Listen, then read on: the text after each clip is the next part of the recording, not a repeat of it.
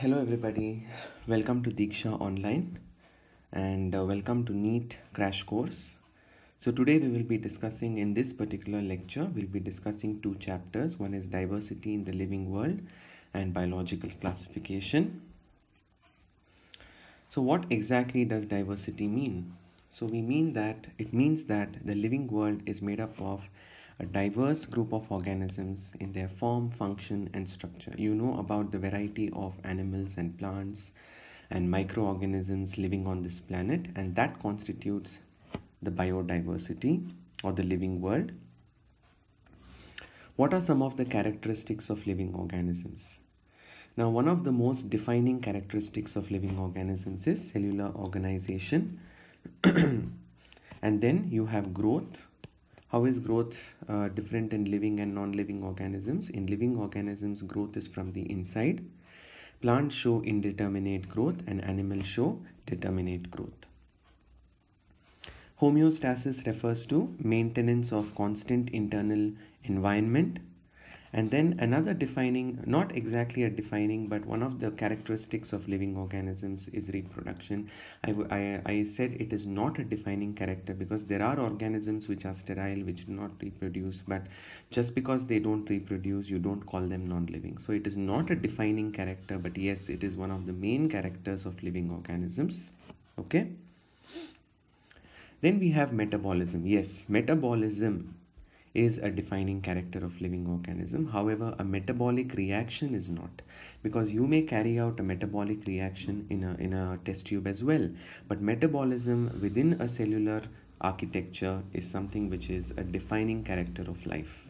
And then you have response to stimuli. Response to stimuli is again a defining characteristic of life. And then you would like to add, it would be nice to add consciousness also as a defining character of life. And especially when it comes to human beings, we are also self-conscious, isn't it? We are also self-aware.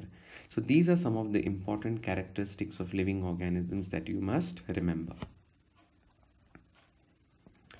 So what is biodiversity? The enormous number and variety of organisms that are existing on this planet is referred to as biodiversity.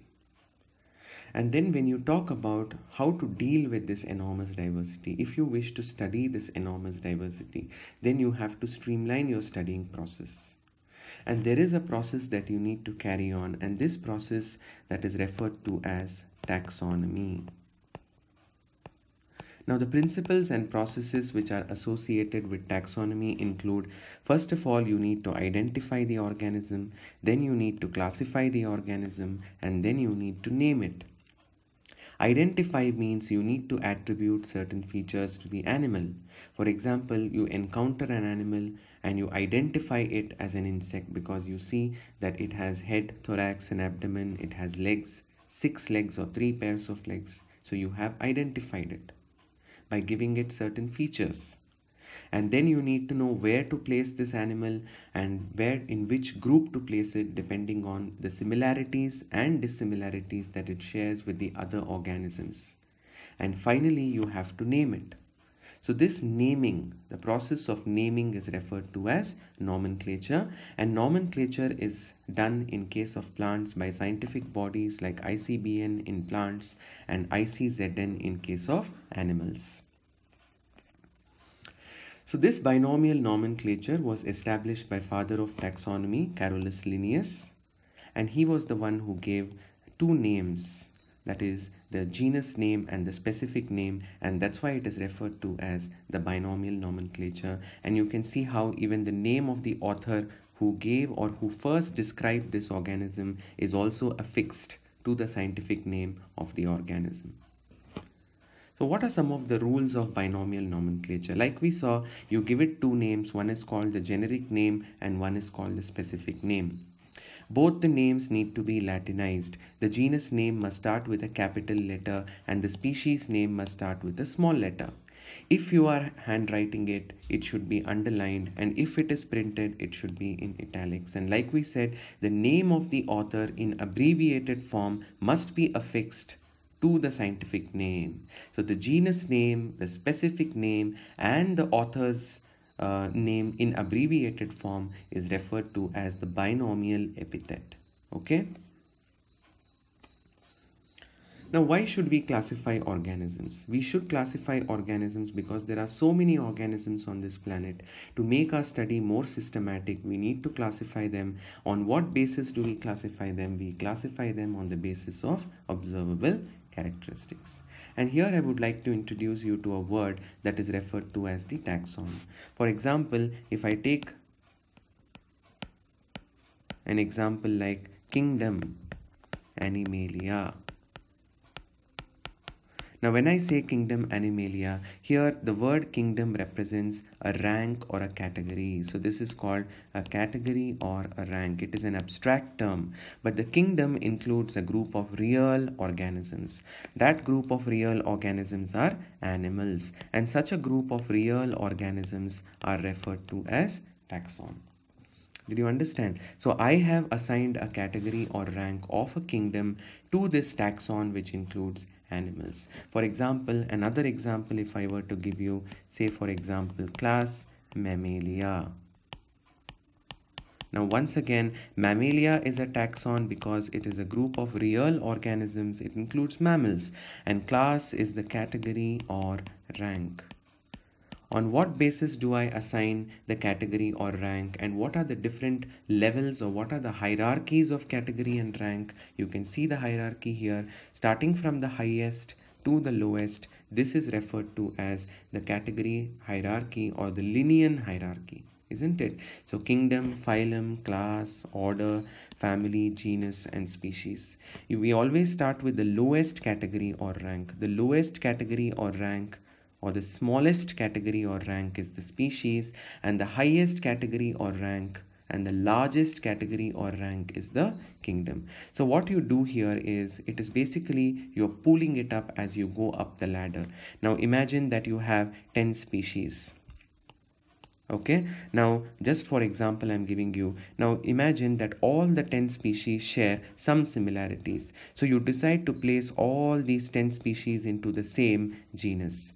Then imagine there are different genera and they share some similarity among them. Because there are different genera sharing similarity, you place those genera which share some similarity into the same family. Different families which are similar are placed into the same order.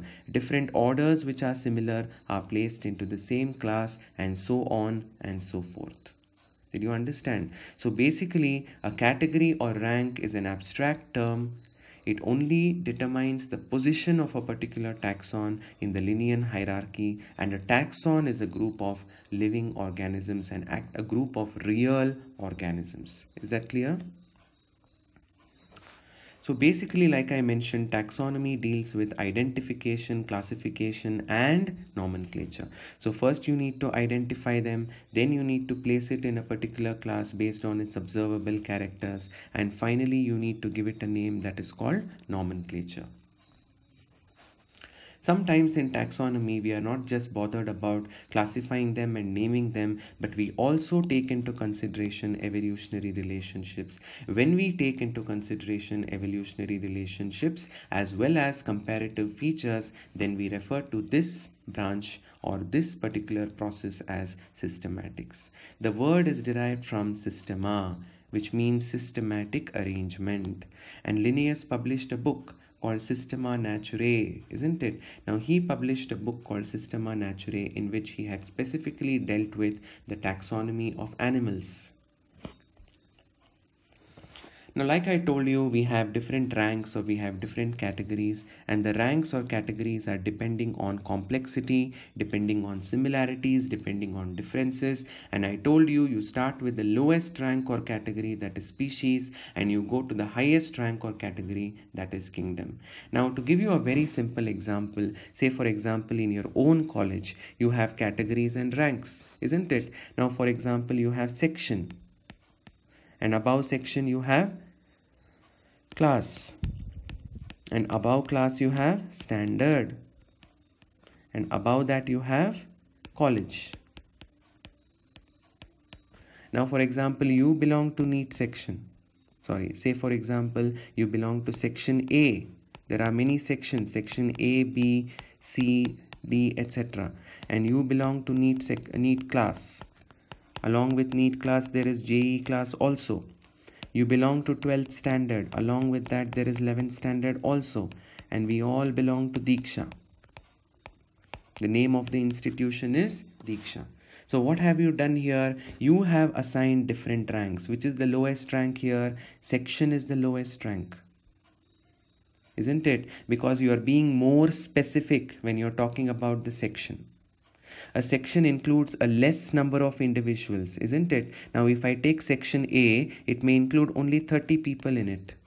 But a class includes many sections. And on what basis have I put, for example, section A and section B? On what basis have I put them in NEET section or NEET class? Based on their similarity. On what basis have I put NEET and JEE, for example, some people from NEET and JEE into 12th standard? Because they are similar in the sense that they depend on the 12th standard PU syllabus. And then on what basis have I put 12th and 11th standard in the same college? Because yes, we belong to the same institution. Something that binds us together is that we are a fraternity of the same institution. So as you climb up the ladder, what are you doing? You are collecting things based upon, you are pooling things based upon similarities.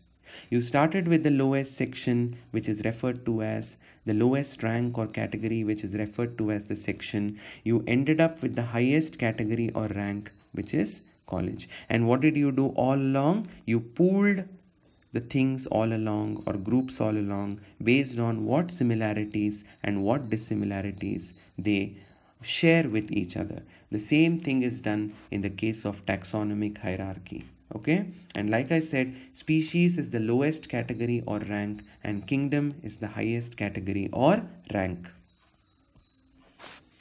What is a species exactly? A species can be defined as a group of individual organisms which are capable of interbreeding, meaning reproducing with each other and producing a fertile offspring. For example, there are 3 examples given over here. Mangifera indica, indica is the species. Solanum tuberosum potato, tuberosum is the species. Panthera leo, lion, leo is the species. So as you know, the second name is the species epithet or the species name or the specific name, and it always starts with a small letter. So this is the taxonomic hierarchy. We start with the species, the lowest rung in the ladder, and the kingdom, which is the highest rung in the ladder. Okay. Now what if you have many species which are related to each other? Like if I have many sections, I'm going to put them in the same class. I have section A and section B. I told you I have section A, section B. All the students who are in section A and all the students who are in section B are aspiring to become doctors. So like you all, so I'm going to put them in the same class, that is NEET. Similarly, I have 2 species now, species 1 and species 2. Now because they are related, I'm going to put them in the same genus. So on what basis did I put them in the same genus? Because the species are related. For example, I can place tuberosum species of Solanum genus and Melongena species. I'm going to put them in the same genus, which is referred to as the Solanum. So that's why the scientific name of potato is Solanum tuberosum and Solanum melongena. So tuberosum and melongena are included under the same genus Solanum. Similarly, species such as Leo, Tigris and Pardus, that is lion, tiger and leopard, all of them belong to the same genus, which is referred to as Panthera, because of the similarities that they share with each other. Okay, please note the errors here. It should be in small letters, okay, and it should be underlined, and here otherwise it should be italicized. Okay. Now what if I have many related genera with me? I'm going to take all the related genera and put them into the same family. So a family is a group of related genera, isn't it? For example, I have a genus called Solanum with me, then I have two additional genera called Petunia and Datura with me. I notice that Solanum, the plants belonging to genus Solanum, plants belonging to genus Petunia and Datura, they share some similarity, so I put them in a family that is referred to as family Solanaceae. So one family includes many like genera. Similarly, the family Felidae includes two like genera, that is Panthera and Felis. Did you understand? So family is a group of related genera. Now what if you have related families? You take all the related families and you put them in the same order. For example, I have family Felidae with me, the cat family and the dog family. Now because they are related, I am going to place both of them in the same family, in the same order, that is called carnivora. In the same way, in plants also, there is family Solanaceae, family Convolvulaceae, and scientists have noticed that they have some similarities in their floral structures. So they put these two families together in the order which is referred to as polymoniales. Class. I can put similar orders into the same class. For example, in the previous slide, I told you there was a plant order called polymoniales, isn't it? Now I can put this plant order along with a plant order called Sapindales, which has mango in it. Polymoniales includes Convolvulaceae and Solanaceae, and Sapindales includes the mango plant. It is the order to which the mango plant belongs. Now I see that both these orders, remember that these belong to a rank called order. Because they share similarities between them, I am going to pick them both up. I am going to say that they are similar, so let me put them in the same class, and I'm going to put them to a class that is referred to as the dicotyledonnae. Did you understand? So similar orders are put together to belong to the same class. All right? So order Carnivora in animals, order Carnivora and order Primata are put under the same class, that is Mammalia, again based on their similarities. And then related classes which have similarities are put under the same phylum. In plants, we don't use the word phylum, we use the word division. For example, we saw that there was order. Which order was it? Dicotyledonnae, isn't it? Class. So let me take dicotyledonnae here. For example, there is an order called dicotyledonnae, and there is a class called dicotyledonnae, and there is another class called monocotyledonnae. Now I see there are some similarities in them. So what I'm going to do here is I'm going to place these two classes together in the same division. The example is, I know that they are flowering plants, so I put them under Angiospermae. So if I see any similarities in two different classes, I'm going to pool those classes together and I'm going to put them in the same division. So again, it's basically what I'm doing is, as I'm climbing up the ladder, I'm pooling the entities together, and as a result it is cumulative as I climb the ladder. Okay.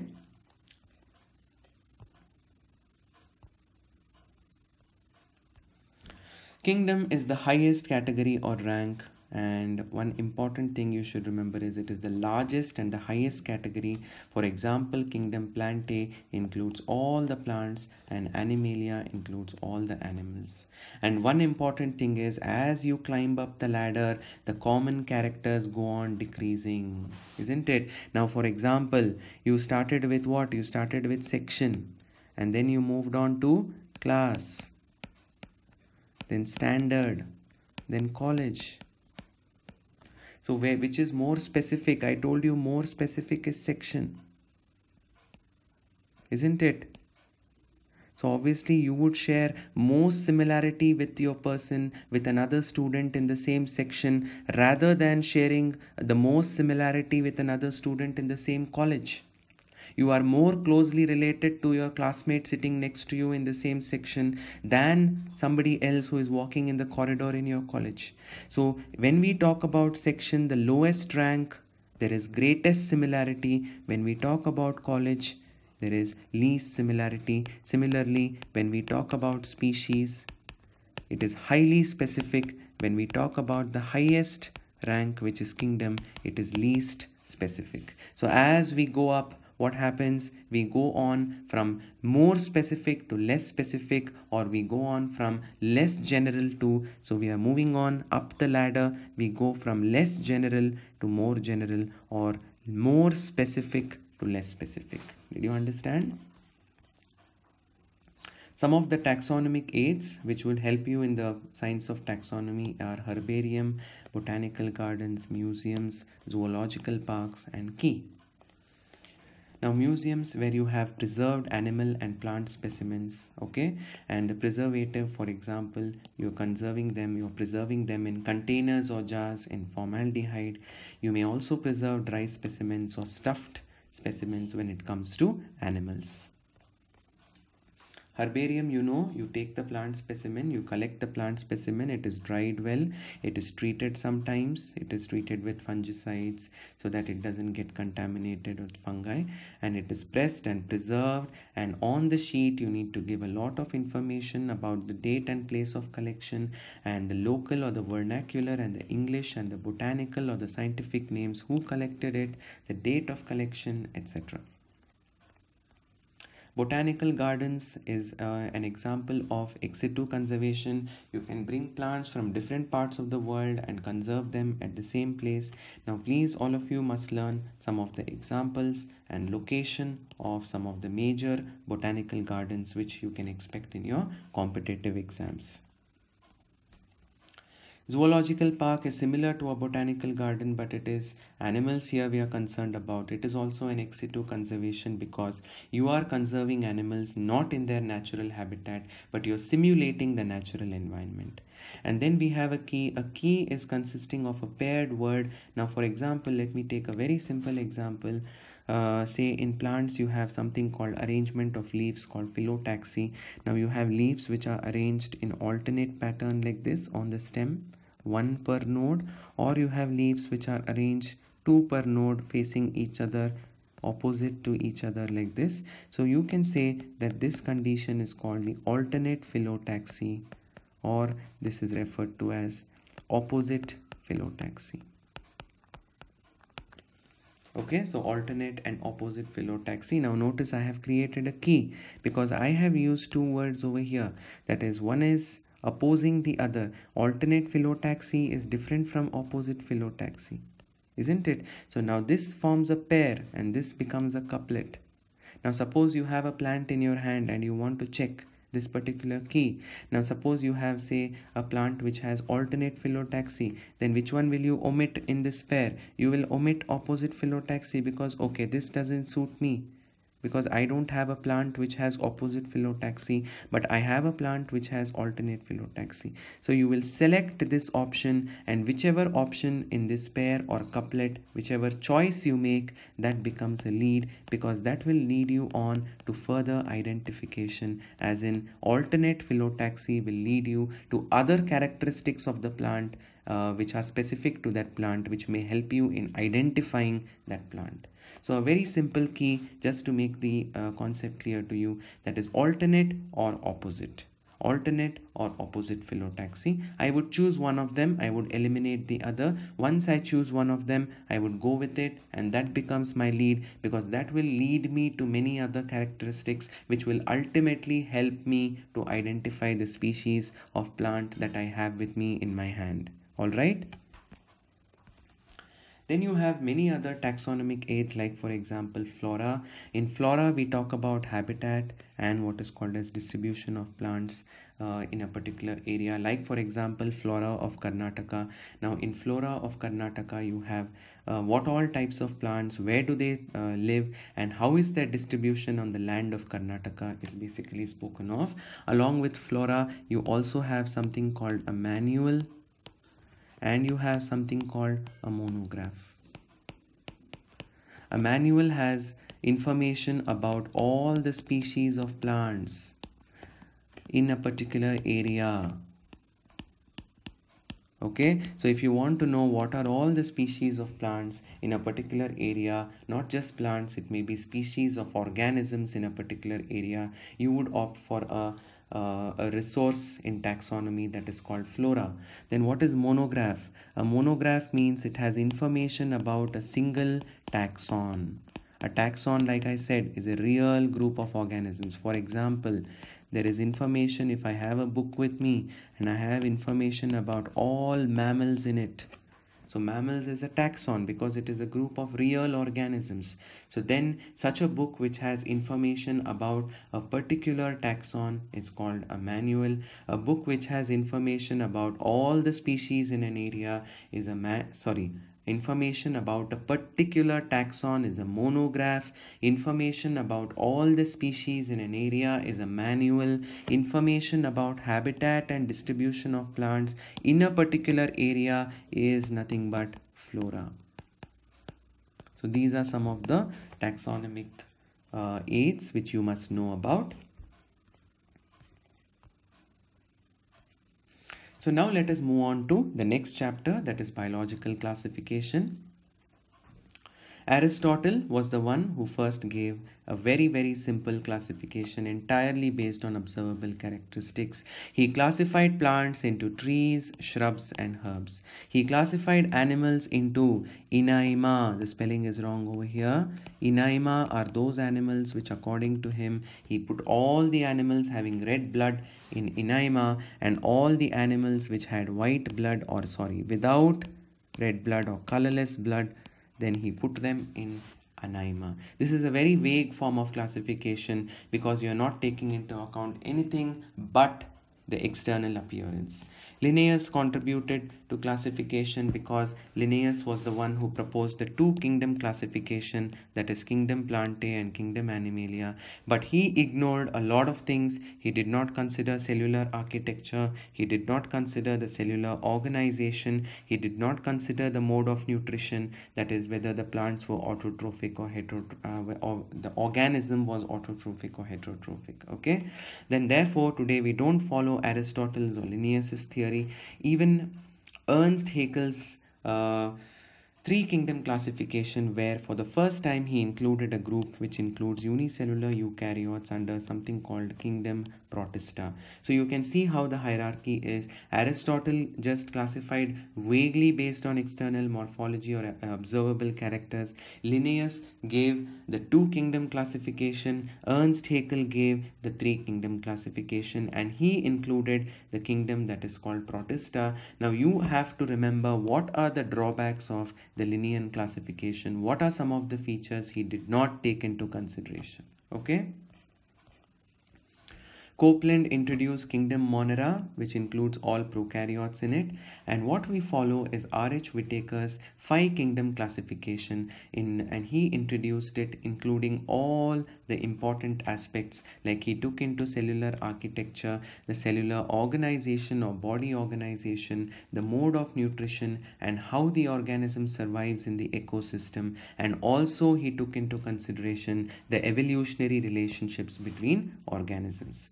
And then we have another widely accepted system today which was introduced by Carl Weiss, and Carl Weiss introduced the domain classification. He included 3 domains: archaea, the most primitive forms of bacteria, and eubacteria, the modern forms and or the evolved forms, and eukarya, which includes all the eukaryotes. So archaea and eubacteria together include prokaryotes, whereas eukarya includes the cells, the true cells or eukaryotes. Viruses. So Pasteur was not the one who coined the term virus, it was D.J. Ivanovsky. D.J. Ivanovsky was the one who used the word virus for the first time, and in 1892 he was working on and he recognized a particular virus which was the causative of the mosaic disease in tobacco, which is referred to as the tobacco mosaic virus. So this modification has been done in the newer editions of the textbook. It was not Pasteur who coined the term virus, it was D.J. Ivanovsky.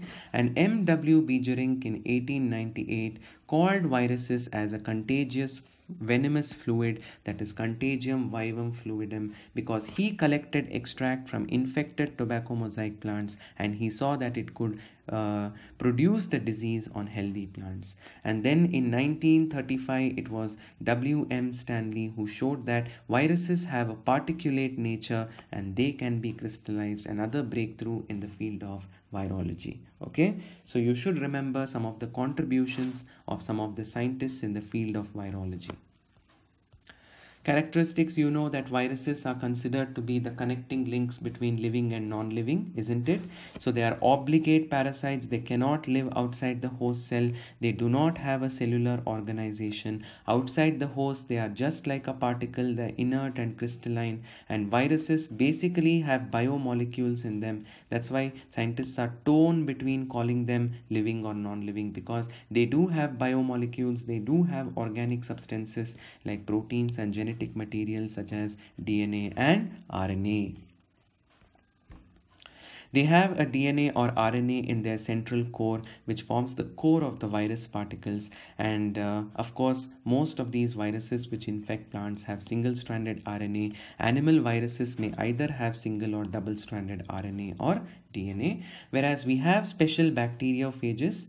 So basically plant viruses are called phytophages, animal viruses are called zoophages, and bacterial viruses which attack bacterial cells are called bacteriophages. They have double-stranded DNA as their genetic material. Now you can see the structure of tobacco mosaic virus, which was discovered by D.J. Ivanovsky in 1892. He found the causative of the tobacco mosaic disease. It has basically a cylindrical structure here. Okay, you can see how the structure looks like, and it has a coiled single-stranded RNA inside, which is its genetic material. This single-stranded RNA has about 6,400 nucleotides in it.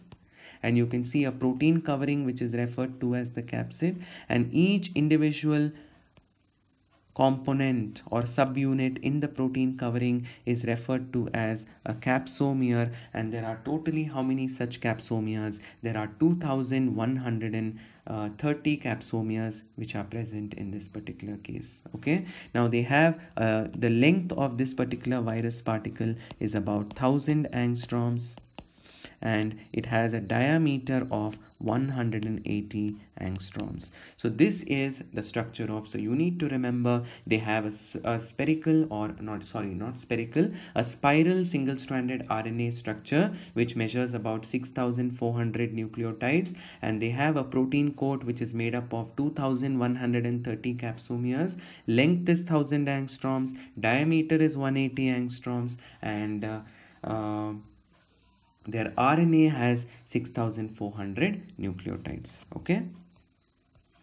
Now, what is a bacteriophage look like? Now, a bacteriophage has a polyhedral head, and then it has a collar, and then the tail has a tube, a core which is a tube-like structure, but around the tail there is a sheath. There is a proteinaceous sheath around the tail. And you can see how this core in the tail is connected to the head with the help of this collar. This tube is the core of the tail, alright? And this outer covering is referred to as the sheath. And this entire structure is the tail. Inside the polyhedral structure, you have the double-stranded DNA. At the base of the tail, there is a hexagonal or a polygonal basal plate, like this. The lower surface of the basal plate has tail pins. There are 6 tail pins which help it to land on the bacteria. And then from the angles of the basal plate, you have these tail fibers which emerge.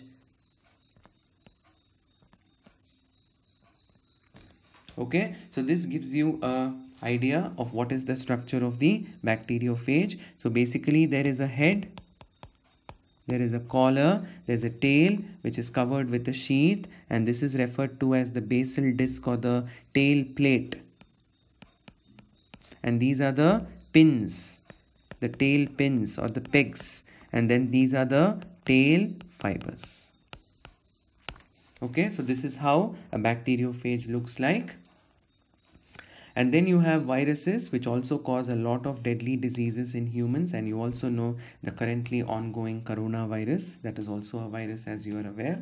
In plants, they cause mosaic disease, Then mostly in plants they have symptoms like reflowing and curling and yellowing and dwarfing, and basically the growth is retarded, and this is called stunted growth. Okay. T.O. Diener in the year 1971 was the one who discovered a very, very unique pathogenic entity which he called as viroids. Surprisingly, the viroids are very similar to virus, but they only have free RNA. They have a circular single-stranded RNA. But what is missing in them? They don't have a protein coat. Did you understand what I'm saying? Protein coat is missing. Only the nucleic acid is present. And the nucleic acid has about a length of 250 to 370 nucleotides. It is single-stranded circular RNA. It causes diseases such as potato spindle tuber viroid. There is a viroid called PSTV. It causes a disease called potato spindle tuber. Then there are other viroids also which cause diseases in plants, such as there is the chrysanthemum stunt. Then there is citrus exocortis. Yes or no? So these are some of the examples. PSTV, chrysanthemum stunt, and citrus exocortis. They basically affect plants. Now, recently, it's included in your textbook another infectious particles which are referred to as prions. Now, the discoverer of prions, that is Stanley Prusiner. Now, he was awarded Nobel Prize in the year 1997. Basically, prions are nothing but abnormally folded proteins. It is surprising that proteins can cause disease, isn't it? So here we saw it was only, viroids were only RNA. Now we are saying that these are only, prions are only proteins. These are abnormally folded proteins, and Stanley Prusiner discovered them, and for which he was awarded a Nobel Prize. The most famous disease, the most well-reported disease which is caused by prions is, in case of cattle, it is called the mad cow disease. It is also called the bovine spongiform encephalopathy, which is BSE, and a related disease in humans. It is called CJD, which is Creutzfeldt-Jakob.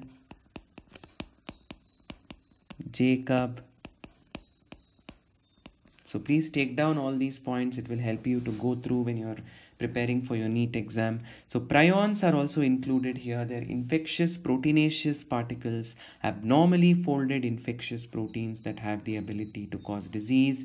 Prions cause mad cow disease or bovine spongiform encephalopathy. In humans, they cause something called Creutzfeldt-Jakob disease, isn't it? And they also are known to cause another disease in tribal humans, which is called the Kuru disease, Kuru.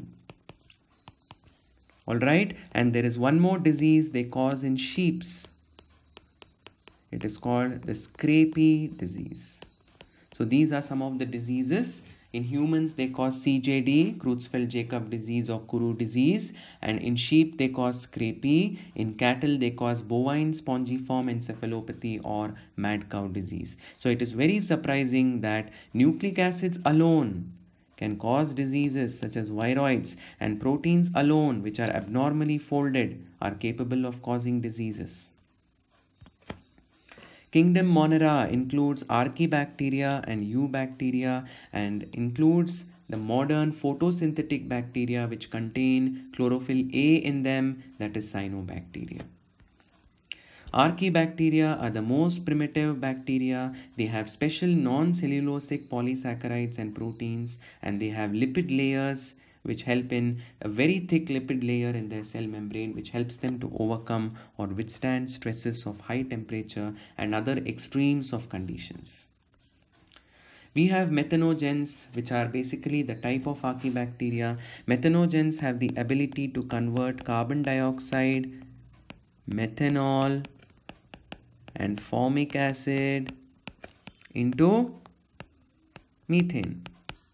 That's why they are called methanogens. And methanogens are chemosynthetic.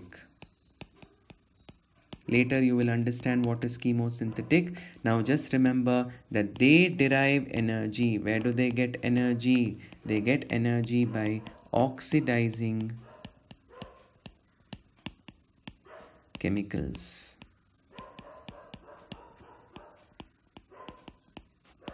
Okay, now these are methane producers. They are anaerobic, they are obligate anaerobic, and they are mostly found in marshy areas. And you know the use of them. You can use them in biogas plants. They are used in production of biogas. And methanogens are very commonly found in the stomach of cattle, in the rumen of cattle. And their job is to convert carbon dioxide, methanol, and formic acid into methane. And they are chemosynthetic in the sense that they can derive energy in the form of ATP. And how do they obtain this ATP? By oxidizing chemicals which are present at their disposal. Okay, examples is Methanococcus and Methanobacterium. Halophiles are salt-loving organisms. These are salt-loving bacteria. These are referred to as halophiles. They need a very, very high salt concentration in order to survive. They are anaerobes. Alright.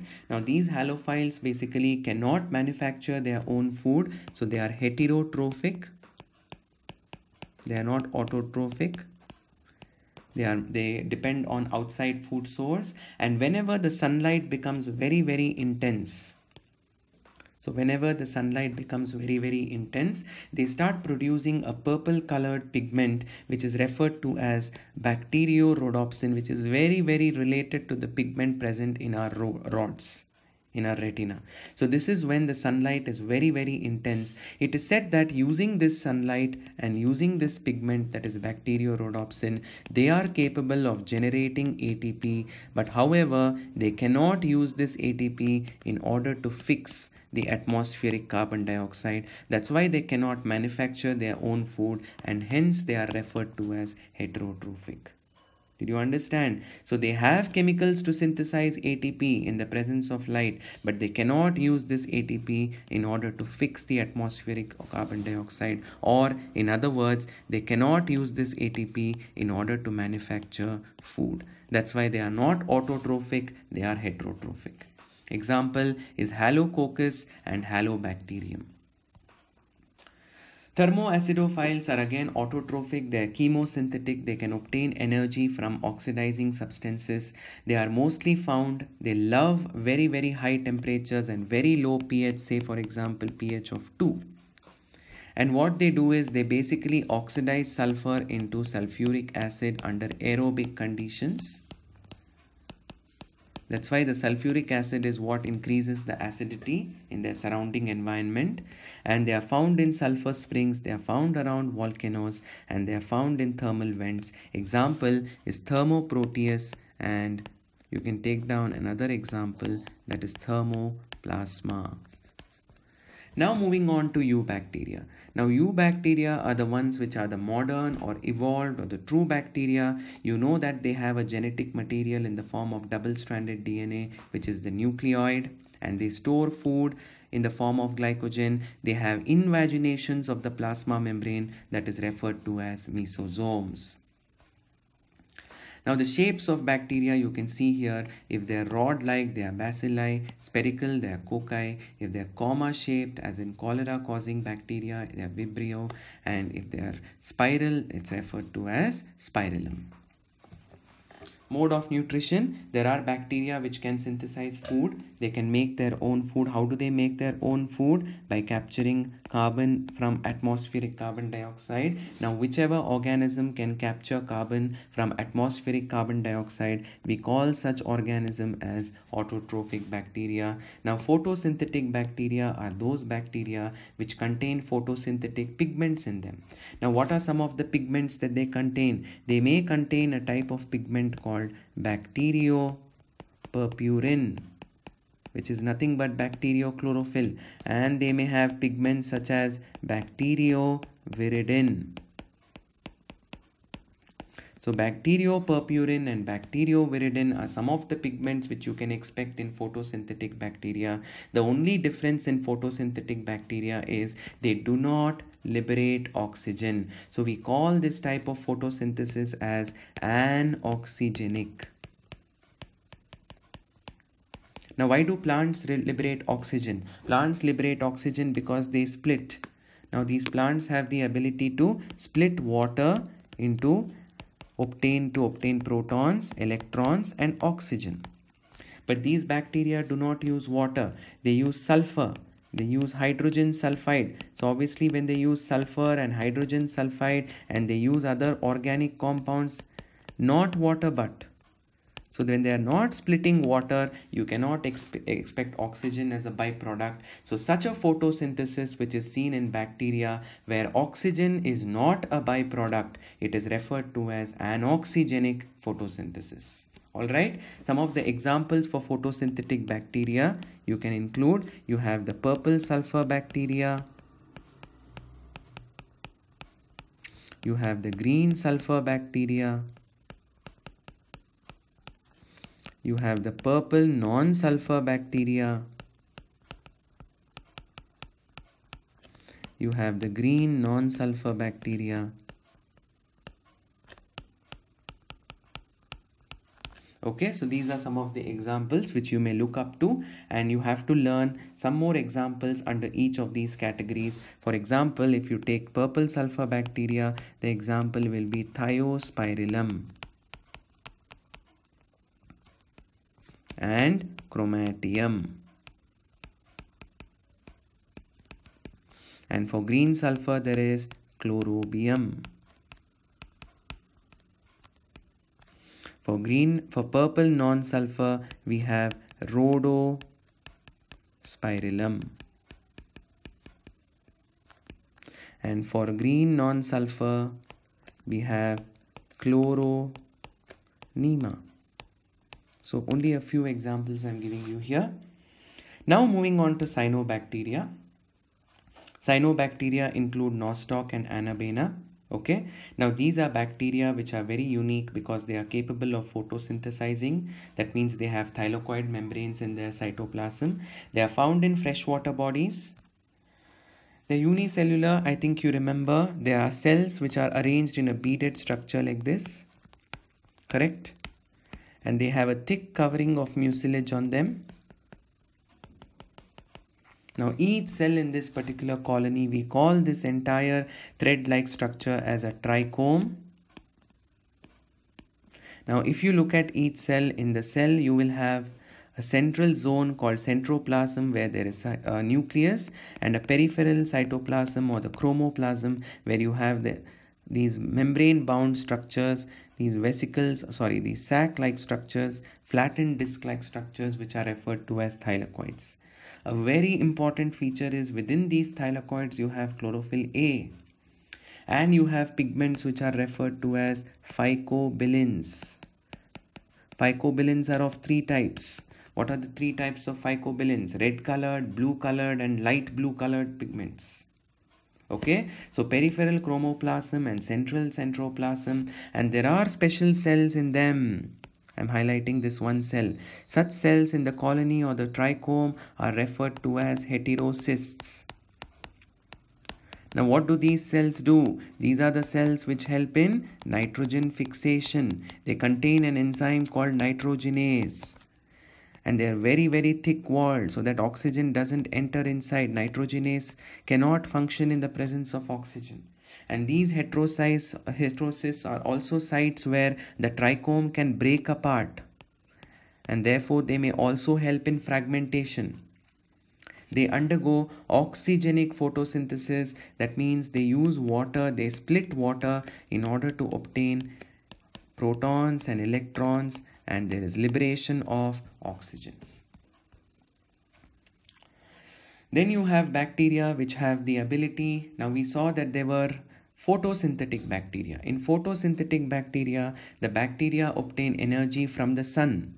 They use sun energy to make ATP. But there are some bacteria which can make ATP by using energy from oxidation of certain inorganic substances like nitrates, oxidization of ammonia, nitrites, etc.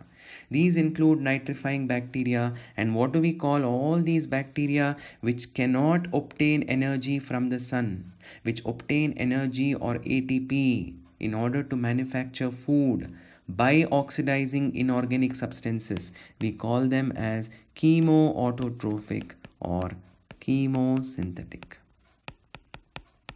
So basically, they oxidize substances, they obtain ATP, the energy, and what do they do to this energy? They use this energy in order to make food. Did you understand? Then there are also heterotrophic bacteria which cannot make their own food and therefore they depend on external sources. Parasitic bacteria which live on the host. Examples of heterotrophic bacteria: saprophytic bacteria which feed on dead and decaying organic matter like decomposing bacteria. Symbiotic bacteria like the root nodules of plants have leguminous roots, have these nitrogen fixing bacteria which are nothing but symbiotic. Bacteria reproduce by very simple fission where one cell splits into two, as you can see, and sometimes this endospore formation is not really a mode of reproduction. It is only a kind of an attempt that is made by the bacteria to overcome unfavorable conditions. Okay. During binary fission, what happens is there is a cell. Now, for example, this is the bacterial cell. It has its genetic material. The genetic material is kept attached to the cell membrane with the help of an infolding called mesosome. So what happens is the DNA also undergoes duplication. The mesosome also doubles. The mesosomes start moving away from each other and a partition is formed between the two, and this becomes one daughter cell and this becomes one daughter cell. So this is the mechanism of binary fission. And what makes the endospore overcome heat, overcome desiccation, that is complete absence of water, and they're also resistant to chemical stressors like acids and alkali? That's because this endospore that we were talking about, which is not really a mode of reproduction but it is only meant to overcome unfavorable condition, it is called a perinating structure. In the wall of this endospore there is a chemical called calcium dipicolinic acid. So it is called CDP, calcium dipicolinic acid, and this is what provides it with the resistance. It can resist heat, it can resist. Now for example, if there are bacteria which have endospore in the milk, even if you pasteurize milk, even if you boil the milk or raise the temperature to 100 degrees, nothing happens to these endospores. They're heat resistant, they're resistant to dehydration, they're resistant to chemicals, toxic chemicals. That's because the wall of this endospore, like I told you, if this is the bacteria, all the contents of the bacteria including the DNA, the genetic material, will get pulled towards one region and there a rounded structure will be formed. And this rounded structure with a core nucleus and a core cytoplasm in it with a very thick wall. The wall is basically 3-layered and this is referred to as the endospore. And in the wall there is a special substance called calcium dipicolinic acid which offers resistance to temperature and resistance to desiccation and toxic chemicals. Okay. Importance of bacteria: saprophytic bacteria which act as scavengers. They're used in fermentation, in curdling of milk. Rhizobium acts as a nitrogen fixer. There are bacteria that cause diseases which affect our agricultural produce. They're used in retting of fibers. Now you obtain fibers from plants like phloem fibers and xylem fibers.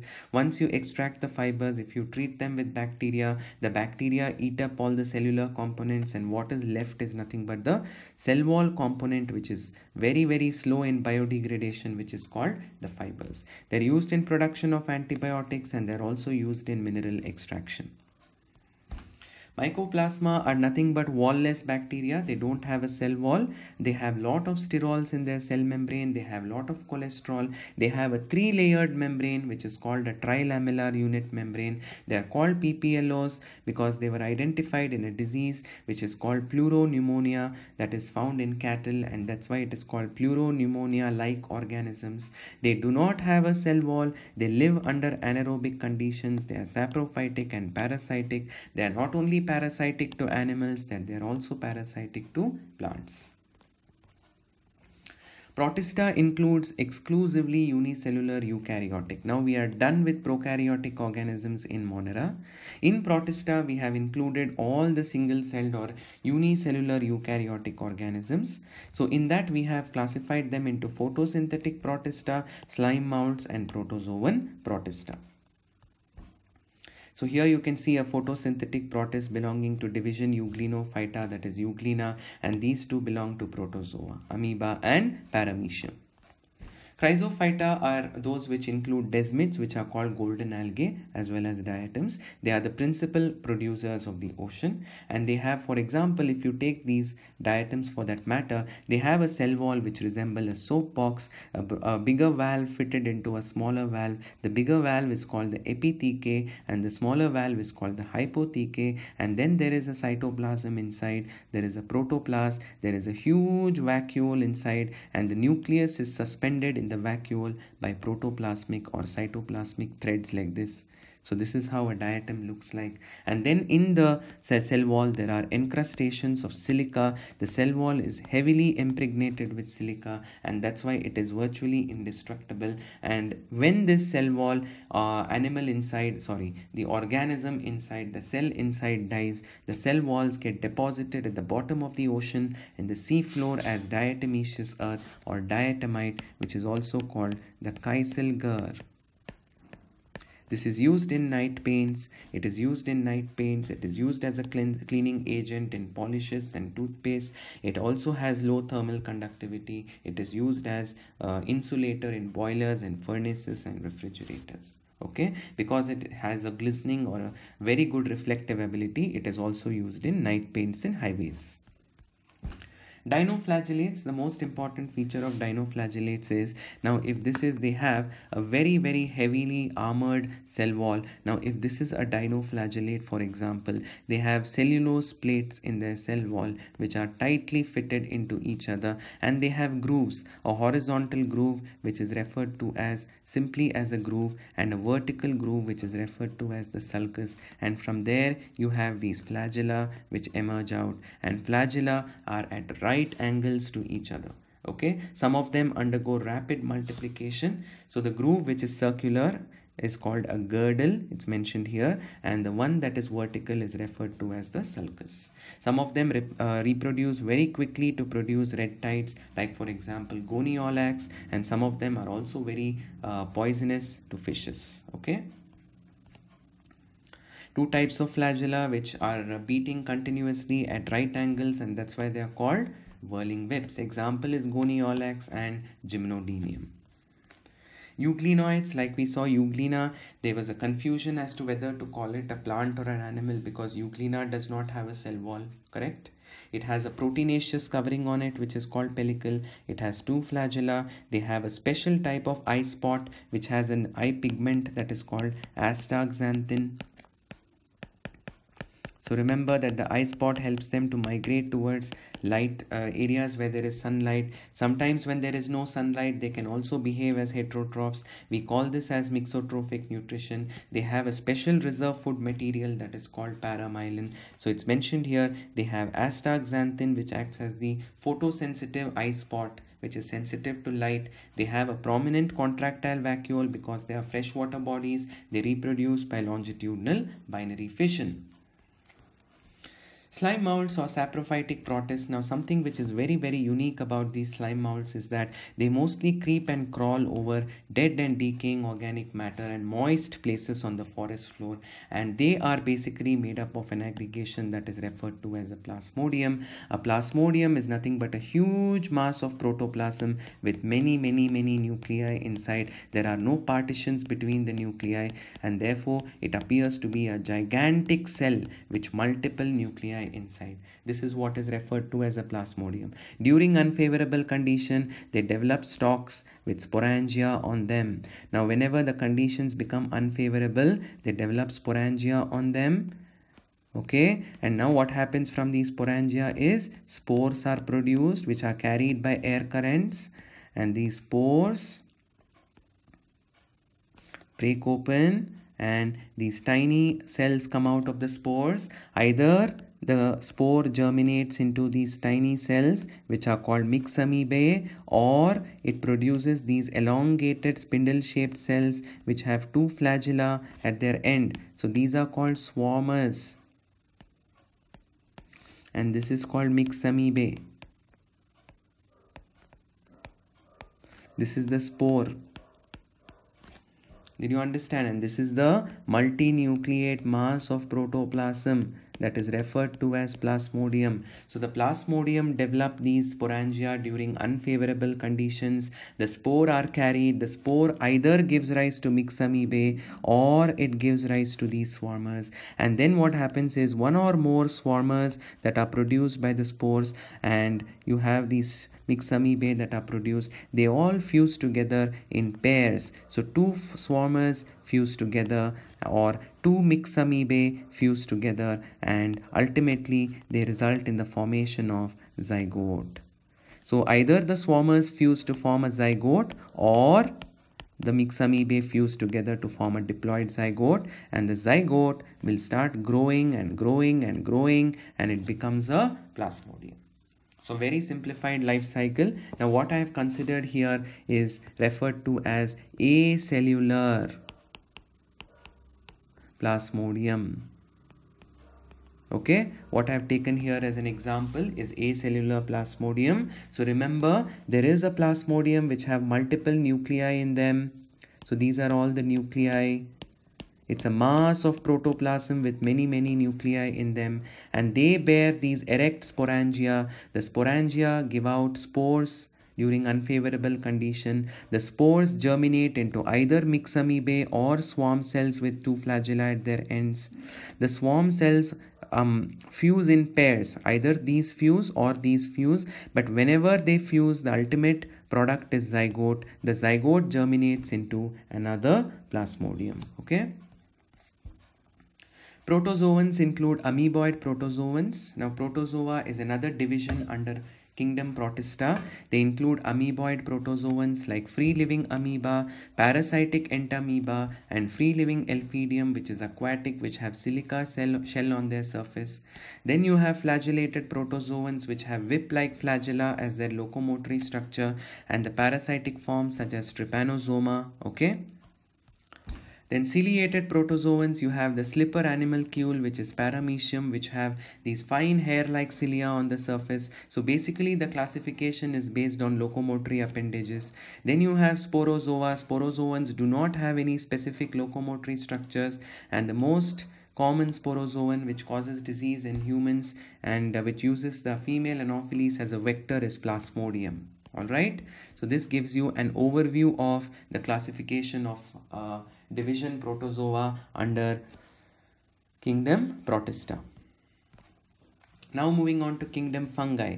Fungi are heterotrophic. They cannot manufacture their own food. They don't have chlorophyll of their own, but they produce spore, and they can also reproduce sexually. They have these elongated, slender, filamentous structures called hyphae. The hyphae will have multiple nuclei in them, like I am showing here. In this case, it is called a cenocytic or an aseptate hyphae. Sometimes the hypha can have partitions in them, and between the partitions you can see the nuclei. It may be uninucleate or binucleate. So this is referred to as a septate hypha. So these tube-like structures are called hypha. Many of these tubes are intertwined to form a mass of these filaments or a mass of hypha, which is referred to as the mycelium. Another thing is, each fungal cell has a special cell wall. The cell wall is made up of something called cellulose.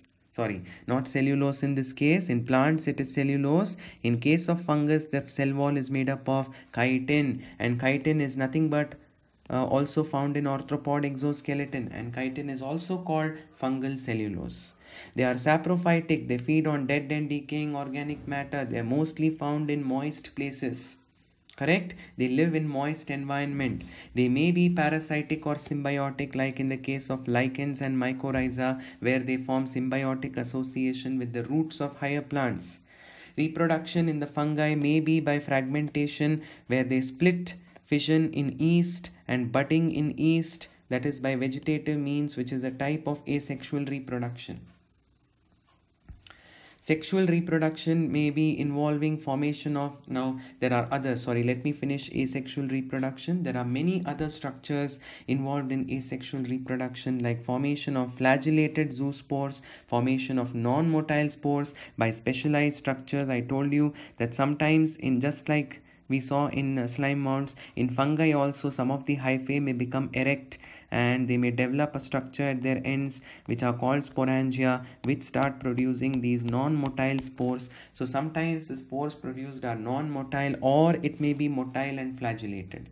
There are different spores which are a product of sexual reproduction, which is called oospore, ascospore and basidiospores.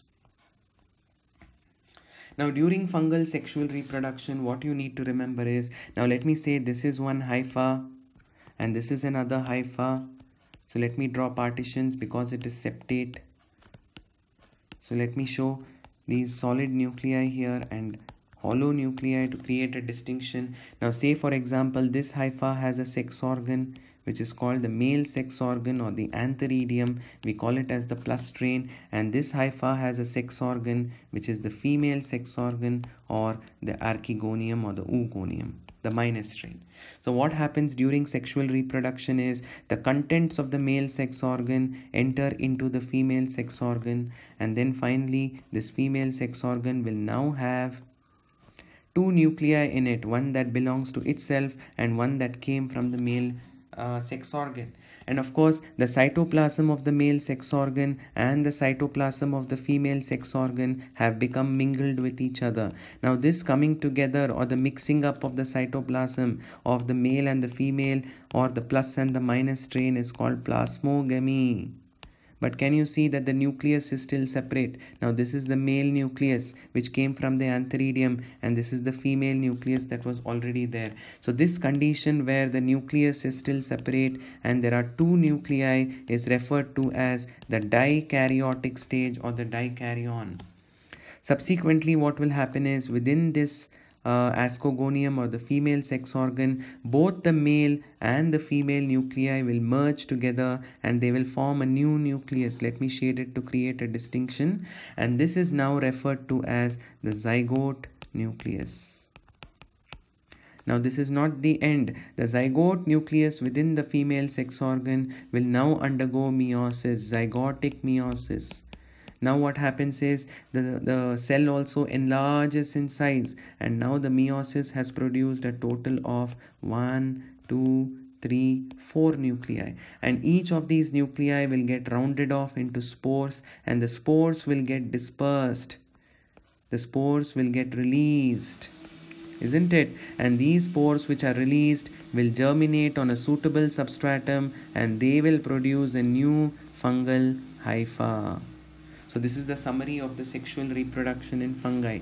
So I hope you followed. There is a male sex organ called antheridium. There is a female sex organ or gametangia called ascogonium. The contents of the male sex organ migrate into the female. Their cytoplasm merges by a process called plasmogamy. But what is yet to happen? I mean, the cell now becomes, the cell now possesses two nuclei. It's called a dikaryon. Now what happens is the nuclei fuse. I forgot to write here. The fusion of the nuclei is called karyogamy. Okay, fusion of cytoplasm is called plasmogamy. Fusion of nucleus is called karyogamy. Now you have a zygote nucleus with us. The zygote nucleus will undergo meiosis to form haploid spores. So these are referred to as the haploid sexual spores. Why are they haploid? Because the zygote nucleus underwent meiosis. They get rounded off with an envelope of cytoplasm around themselves and a wall that is generated around them. They are dispersed, and when they migrate and they fall on a suitable substratum, they will germinate into a new hypha. So this dikaryon is what you usually refer to as the temporary dikaryophase in the life cycle or in the sexual cycle of the fungus.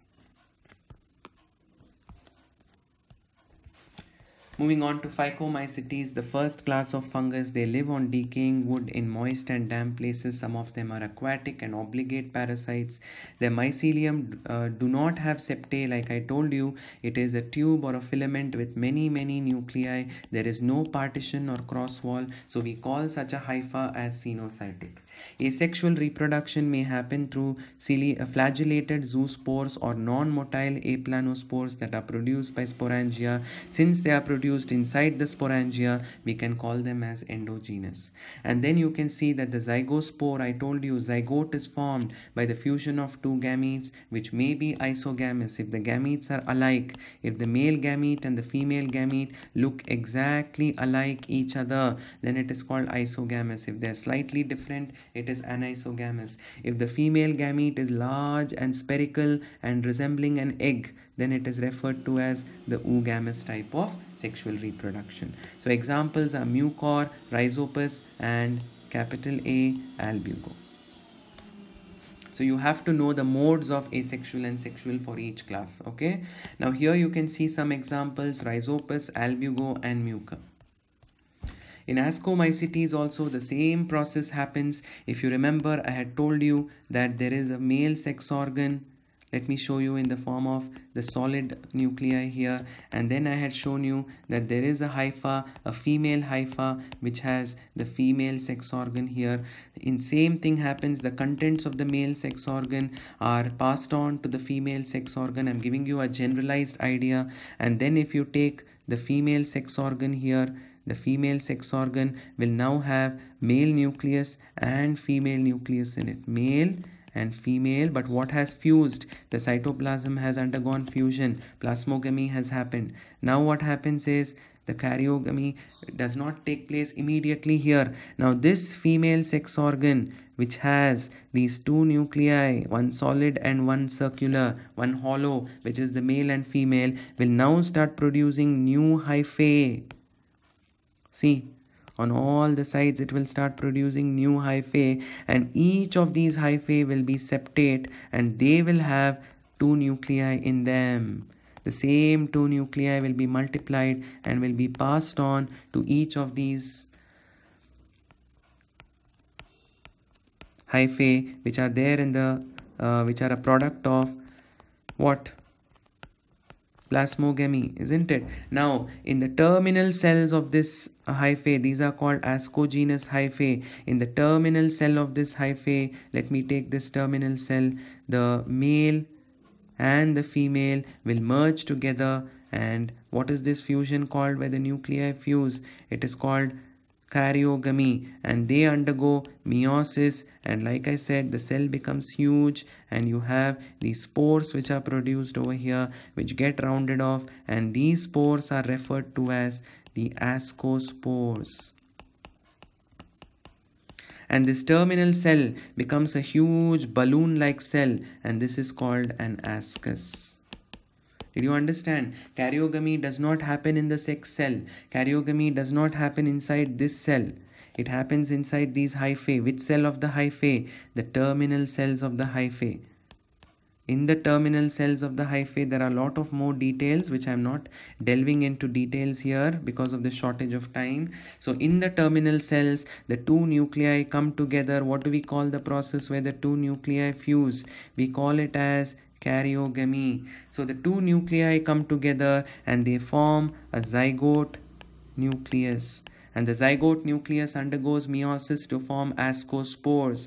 And this cell, the terminal cell, becomes massive in size and it becomes a sac-like cell. This is called the ascus, and that's why these fungi are referred to as, what are they referred to as?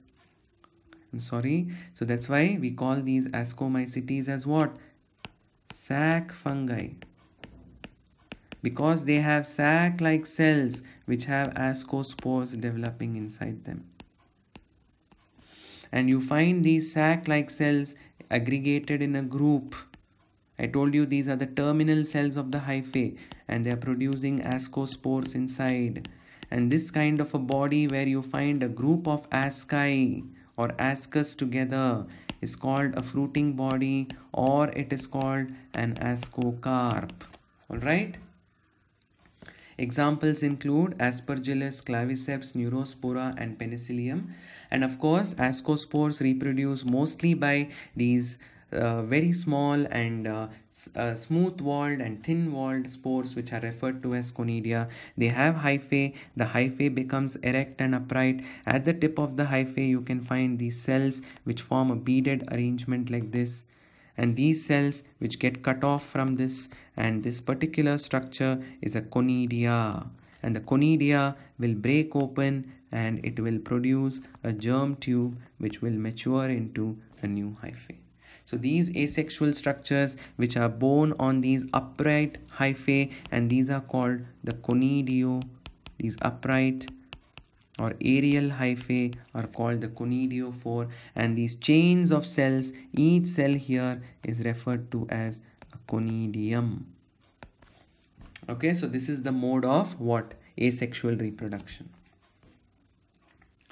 Basidiomycetes also exhibit sexual reproduction predominantly. However, their asexual reproduction spores are missing in them completely. They reproduce only by fragmentation through asexual reproduction, and something unique happens in them. If this is one hypha and if this is another hypha, again let us say that this has solid nuclei and this has hollow nuclei, and we call this as the male or the plus strain and the female or the minus strain. Each and every cell in the hypha will fuse together, and the resulting hypha, as you can expect, will have what?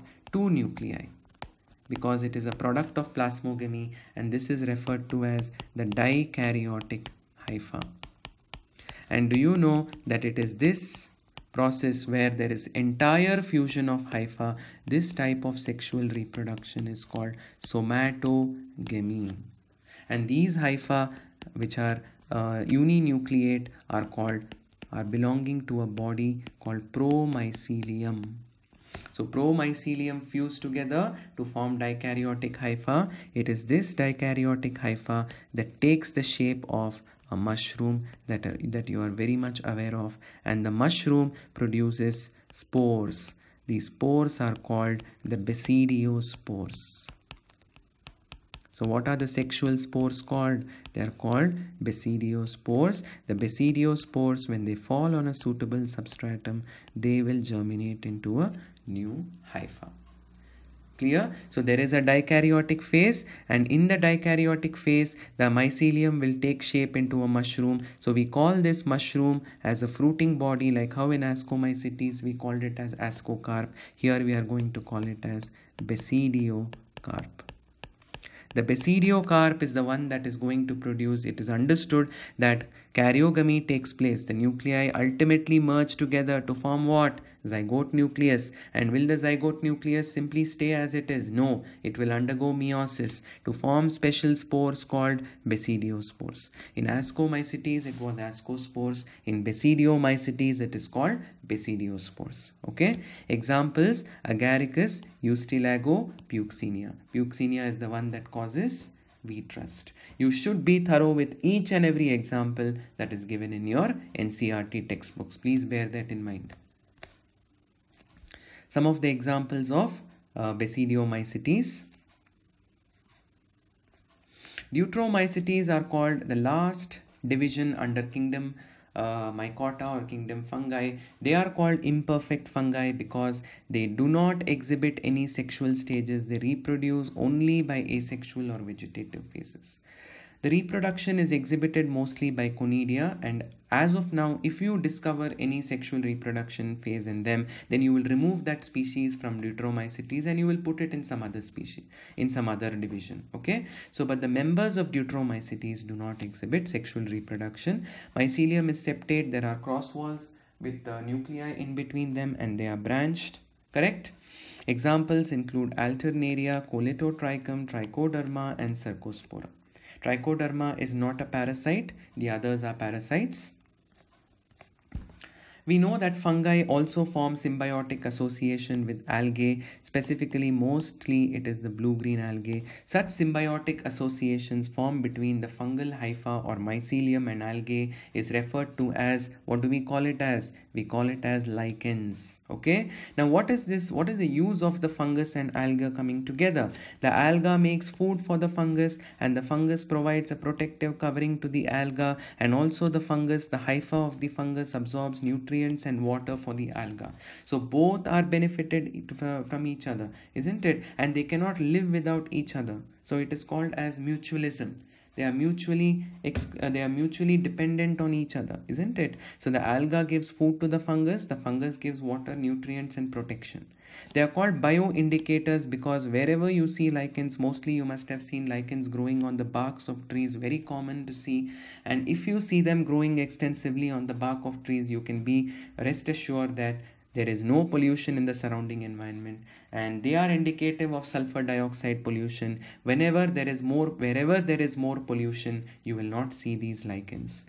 There are different types of lichens called fruticose lichens, crustose lichens, foliose. Fruticose lichens are those lichens which grow as a bunch. So they grow as a bunch or a bush. They are attached to the substratum with an attachment disc. Okay, and crustose lichens, they grow as a crust, as a thin surface on the bark of the trees. And foliose lichen are those which which give the appearance of leaf. So based on their growth pattern, that is whether they grow as a bush with an attachment disc attached to it, or whether they grow as a mat or as a crust which is very closely pressed to the surface on which they are growing, or whether they grow as a leaf-like structure, we can classify them as fruticose, crustose, and foliose. Example for fruticose is usnea. Example for crustose is rhizocarpon. Example for foliose is parmelia. Okay, so with this we end the lecture, the crash course synopsis of both the chapter diversity of living world as well as of biological classification. So I wish you all the very best in your preparation for your upcoming NEET exam. So have a good time and take care all of you. Thank you. So welcome to Deeksha Online all of you for NEET crash course 2020, and now we are going to discuss about the next chapter in today's NEET crash course, that is Animal Kingdom. Now kingdom Animalia, as you all are aware, it includes heterotrophic and eukaryotic organisms, and we have to learn some of the fundamental features of animals before getting into the details of the animal kingdom. So one by one, let us delve with the fundamental aspects of animal kingdom. So you know the different levels of organization. Now animals may be cellular. They may have a group of cells which are not forming a tissue, like in the case of sponges. Cells may come together and they perform a similar function and they exhibit similar structure. Then we call them as tissues, like it starts from coelenterata. And then we have tissues which come together to form organ. The first phylum to exhibit organ level of organization is Platyhelminthes, and however organ system level of organization is, as you all are aware, it is the roundworms. So these are the different levels of organization. Then moving on to symmetry, body symmetry. Now body symmetry refers to how the different parts of the body are arranged with respect to a common axis, with respect to a body axis. If you cannot divide the body into two equal halves along any plane, then they are asymmetrical. Please learn the examples also, amoeba, snail, and sponges. If you can divide them into similar parts, they are called symmetrical. There are two types of symmetry, that is radial symmetry and bilateral symmetry. Now if an organism is radially symmetrical, then any plane passing through this dot represents the central axis. Any plane passing through the central axis can divide the body of the animal into two equal halves. But if it is bilaterally symmetrical, say for example if it is a planaria or a worm, then there is only one plane along which you can divide the body of the organism into two equal halves, and then we call it as bilateral symmetry. So radial symmetry and bilateral symmetry are the two major types of symmetry you must remember. Examples for radial symmetry are coelentrates, ctenophores, and echinoderms, and bilateral symmetry, all vertebrates. However, it starts with You have some of the nematodes, that is Aschelminthes and Annelida, Arthropoda, etc. So here you can see the example. Now this is the central axis. You are cutting it along the central axis. Along any plane that passes through the central axis, you get two equal halves. Whereas if you see a turtle, if there is only one plane along the midline of the body, which gives you two equal halves. And if you see a sponge, you cannot divide it into two similar parts along any plane, and that's why it is asymmetrical. Body layers are diploblastic and triploblastic. Now you have taken a section, so imagine the body is cylindrical like this, and when you cut open the body, you can see different layers. The cells in the body are arranged into different layers. If the cells are arranged into two layers, then we call them as diploblastic. For example, there is an inner layer that is called endoderm and an outer layer called ectoderm. However, here you can see an additional layer, that is the mesoderm. So there is outer ectoderm, middle mesoderm, inner endoderm. So if the body wall of an organism consists of cells which are arranged in three distinct layers, then we call it as triploblastic. We call these layers as germ layers because they are first forming during the embryonic development. Then we have coelomates. If the organism has a true coelom, then we refer to it as a coelomate. Now what is a true coelom? It should be lined with mesoderm on both sides. For example, you have taken a section of the body of an animal. You see the ectoderm, okay? This is the ectoderm which I have shown, and this is the endoderm which is lining the gut. The cavity here is called the gut, okay? And then you have two coelomic spaces on both the sides, and this is lined by the middle layer which is referred to as the mesoderm. So such a lining, such a cavity that is lined with mesoderm on both sides is referred to as a true coelom. So it is lined both on the inside and on the outside by this middle layer. The middle layer is what is referred to as mesoderm. So this kind of an organization, this kind of an animal is said to be a coelomate. Examples for coelomates are annelids, mollusks, arthropods, echinoderms, and hemichordates, and including the members of phylum Chordata, including ourselves. Pseudocoelomates, in the sense the coelom is not lined with mesoderm and the mesoderm is present in the form of scattered pouches. So for example, this is the ectoderm, this is the endoderm, and the mesoderm is present in the form of pouches like this. So this cavity that you see here, on the inside there is endoderm, on the outside there is ectoderm. So you call this as a false coelom. And why it is not considered a true coelom? Because the mesoderm does not line this coelom. It is present in the form of scattered pouches in the space between the outer ectoderm and the inner endoderm. This is seen in the case of Aschelminthes. However, if coelom is missing, like in the case of Platyhelminthes, then we say that the animal is a acoelomate. Okay. Segmentation. In some animals, you can see that the body is divided into repeated external and internal segments. Like in the case of earthworms, it is called metamerism or segmentation. Notochord in some animals. Now if you consider a chordate organism, on the dorsal side of the body, this is the dorsal, this is the ventral, this is anterior, this is posterior. So on the dorsal side of the body, you see a solid supporting rod like structure. This solid supporting rod like structure is referred to as the notochord. Now this notochord provides mechanical support to the body, and it is actually derived from the mesoderm during the early embryonic development. And animals which do not possess notochord are referred to as the non-chordates. And above the notochord, you have another structure which is referred to as the nerve cord. There's another cylindrical structure, a hollow cylindrical structure.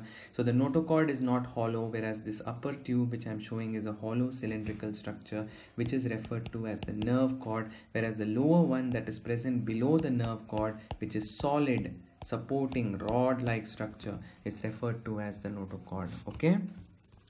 Classification of animals. So you can see we have classified animals. So they belong to kingdom Animalia. The two levels of organization, we have broadly classified it into cellular level, and the advanced levels are put together: tissue, organ, and organ system level of organization. There is only one phylum under cellular level, that is Porifera. Under tissue, organ, and organ system level, they can further be classified based on their symmetry. Under radial symmetry, you have phylum Coelenterata, phylum Ctenophora, which is comb jellies. And under bilateral symmetry, you have animals which do not have. So again, you're classifying symmetry based on body cavity or coelom. So acoelomate, pseudocoelomate, false coelom, and coelomates which usually have a true coelom that is lined with mesoderm on both sides. Now this table is extremely important for your NEET exam because this table is there in your NCERT exam. They can pick this table, they can ask you this in the form of fill in the blanks, or they can omit some of the text in this and they can ask you to choose the correct option. So it is very important you're thorough with this table. You have to learn all the examples. You have to revise. You've learned all of this in your first year, so you have to revise all of these phyla to which each of them belong to. Okay. Now moving on to a very quick recap of what are the different phyla, invertebrate phyla we will start off with. First of all, we start off with Porifera. Now in Porifera, some of the words you need to remember is the body has openings, minute openings called ostia. There is one single large opening called osculum, and what enters through the ostia, the seawater enters to the ostia, and this system is called the water canal system. There is a central cavity in the body. What is the central cavity in the body called? It is called the spongocoel or the paragastral cavity, isn't it? The body wall is diploblastic. They have an outer layer called pinacoderm and an inner layer called choanoderm. It is very important to note that the choanoderm has cells which have a collar-like structure, which is actually microvilli, and they have a flagella in the center like this, and these are referred to as the collar cells. The presence of collar cells, which are also called the choanocyte, is a very important feature of phylum Porifera. They are holozoic. Their digestion happens inside their body cells, intracellular. They have spicules and spongin fibers for their mechanical support. They undergo budding or gemule, and fertilization happens internally. That is, the sperm and the egg fuse inside the body. They are hermaphroditic. Now that is not mentioned here. It is important to remember that most of the sponges are hermaphroditic. That is that this is a term that is used to denote what condition? It is used to denote bisexual condition. And we say that development is indirect because there is a larval stage, and they also exhibit a very high power of regeneration. Example, Sycon. Sycon is called the urn sponge. Okay, so Sycon or Scypha, and then Euspongia or bath sponge. Spongilla is the only freshwater sponge which mostly exhibits these structures, which are perinating structures to tide over unfavorable condition called gemmules. Coelenterata. How is Coelenterata advanced? I think Coelenterata is the first phylum to exhibit the tissue grade of organization or tissue level of organization. Okay, and they are marine. They may be sessile or free swimming. Sessile means they're always fixed to the substratum. They're radially symmetrical. They also have 2 layers in their body wall separated by a gelatinous substance called mesoglia. Okay, the 2 layers are outer epidermis, inner gastrodermis, and one important thing, very important thing, is they exhibit 2 basic body forms. One is called a polyp. Now you all are aware how a polyp is. It is cylindrical and it has a crown of tentacles on it, isn't it? Now this is a polyp, and medusa is umbrella shaped, like you all have seen jellyfishes. Okay, so 2 forms of body can be seen. One is called the polyp or the hydrant, and one is umbrella shaped, which is called medusa. Now example for polyp is Adamsia and hydra, and for medusa it is jellyfish. And you also have heard about alternation of generation. There are some animals, for example you have Obelia. Now Obelia is commonly called sea fur. It can exist both as a polyp as well as a medusa, and it exhibits a very unique type of a life cycle called metagenesis. Now what happens in metagenesis? Now this is something very important with regard to Coelenterata. You have the polyp state. The polyp state reproduces asexually to give rise to the medusa. The medusa which are set free reproduce sexually to give rise to polyp. So sexual reproduction is undertaken by medusa and asexual reproduction is undertaken by polyp. And this alternation of generation, alternation of sexual and asexual generations is called metagenesis. Then they have stinging cells called nidoblasts or nematoblasts. So basically they have a stinging cell with a stinging apparatus inside. The stinging apparatus or the stinging capsule is called a cyst. So don't get confused between nematocyst and nematoblast. If you hear the word cyst, it is the capsule. Suppose this is the cell. Then inside the cell there is a capsule where there is a coiled thread with poison inside. Okay, this capsule is called a cyst, and the cell which has a nucleus and cytoplasm and all that is called a blast. So you can also call this capsule as a nidocyst, whereas the cell is referred to as a nidoblast or a nematoblast. And you can imagine there is a trigger on top that is called the nidocell. If this nidocell comes into contact with another organism such as the prey, then you can see this thread will get shot out like this, and the thread is very, very sharp, and it pierces into the prey and delivers a paralytic toxin. That's why this is called nidaria, because they have stinging cells which are called nidoblasts or nematoblasts containing the stinging capsule called nidocyte or nematocyte. And like I told you that diploblastic, they have a jelly-like substance or layer between the two layers of outer ectoderm and inner endoderm, and this gelatinous layer is called mesoglia. And then they have gastrovascular cavity. For example, if this is the hydra, the body of hydra, it is columnar, and then there is an elevated region upon which there is mouth, and there is a crown of tentacles like this. Surrounding the mouth there is a crown of tentacles. This elevated ridge up below the mouth is referred to as the hypostome. Okay, and then you have to remember that they have a cavity inside. The cavity is referred to as the gastrovascular cavity or the coelenteron. Please note this. And then we saw that there are two layers in the body wall. The outer layer is called the ectoderm, or it is called the epidermis, and the inner layer is basically derived from the endoderm. It is called the gastrodermis. So the ectoderm gives rise to the epidermis, which is the outermost layer of the body wall, and the endoderm gives rise to the gastrodermis, which is the inner layer of the body wall. And like I told you, between the two layers there is a gelatinous matrix, and this gelatinous matrix is called the mesoglia. Okay, fine. So what are the examples of phylum Coelenterata? You have Physalia, Adamsia or sea anemone. Physalia is called the Portuguese man of war because it's like the war machine. It is loaded with batteries and batteries of stinging cells. That's why it's called the Portuguese man of war. Pennatula is the sea pen. Gorgonia is the sea fan. Meandrina is the brain coral. And I would like to mention that there are some corals, mostly corals are polyps. And now imagine this is a polyp. It secretes. So I'm focusing on this polyp here. Now it secretes a calcium carbonate shell on its outside. And this calcium carbonate shell is what becomes the coral. And generally coral is not one polyp, it is many polyps which are living together. Okay, Ctenophora is also called comb jelly, and you are aware that they are called comb jelly because they have a spherical body. They have an apical, an aboral pole and an oral pole where mouth is present. On the aboral pole they have two openings called anus, anal pores are there, and they have a special sense organ which helps in balancing the body called statosis. Extending from the oral to the aboral pole, there are how many rows of comb plates? There are 8 meridional rows. I've shown 4 over here, but imagine there will be 8 of them, and along these rows you can see these paddle like structures. And if you were to magnify these paddle like structures, you would see that they are paddles with cilia at their free margin, and therefore they look like a comb, and these paddles will flip upwards and downwards, and it will help the animal to swim in water. Digestion is both extracellular, intracellular. It also has tissue level of organization.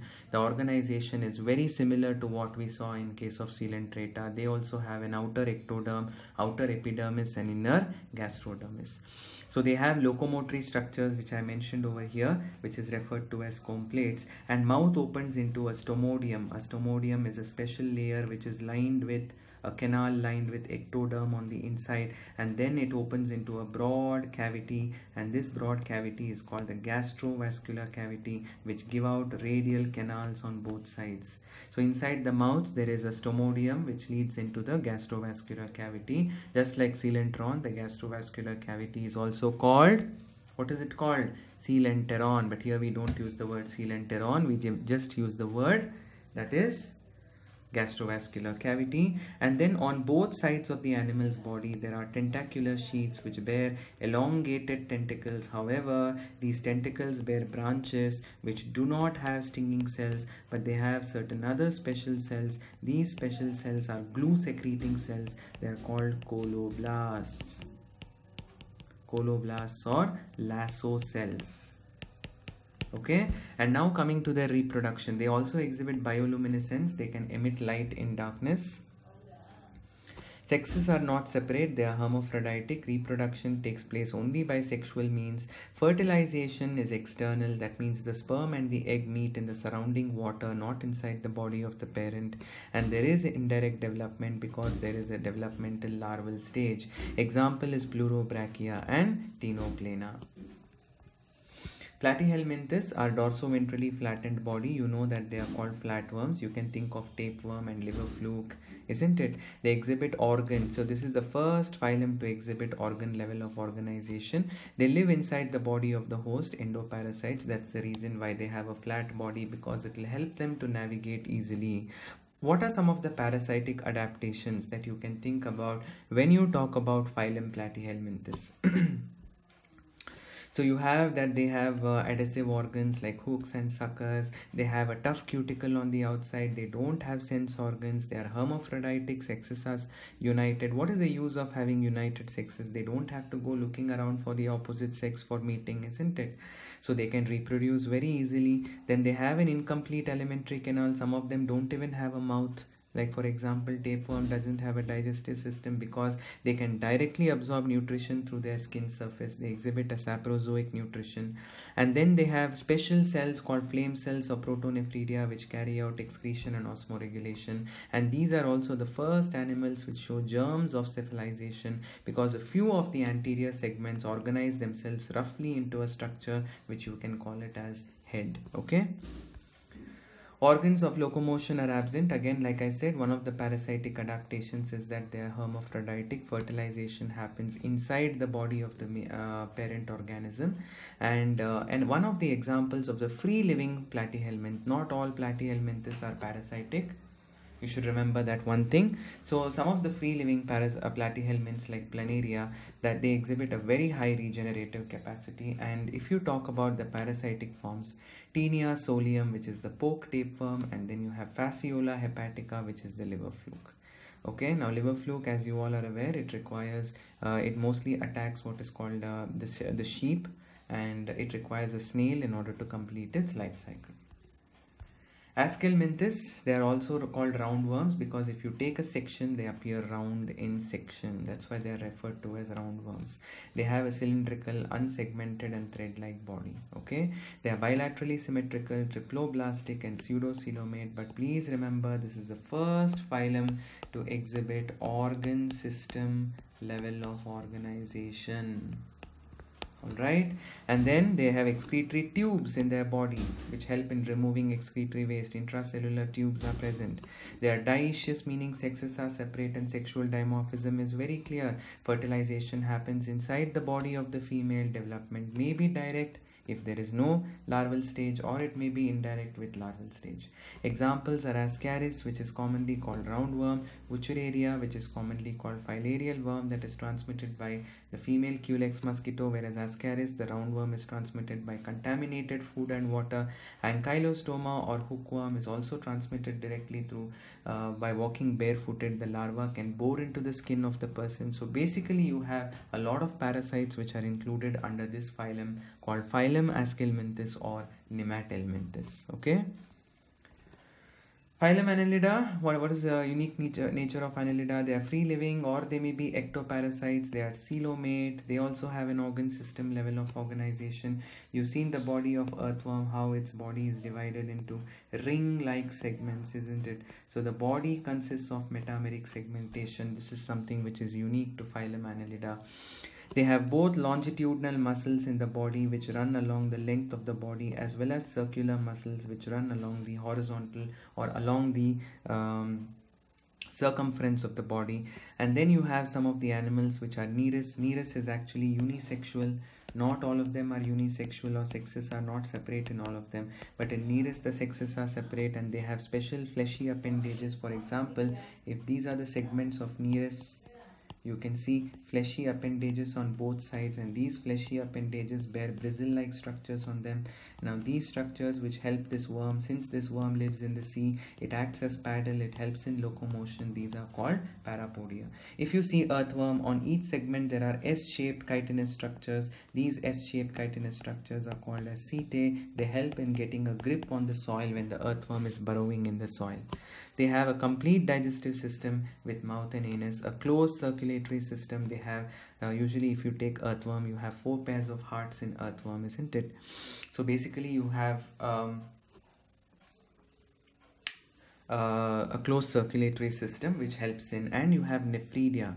The excretory structure is nephridia, which help in both osmoregulation and excretion. Neural system consists of paired ganglia which are connected by lateral nerves and double ventral nerve cord. And one thing you should remember is, if this is the body of the earthworm from the side view you're looking at,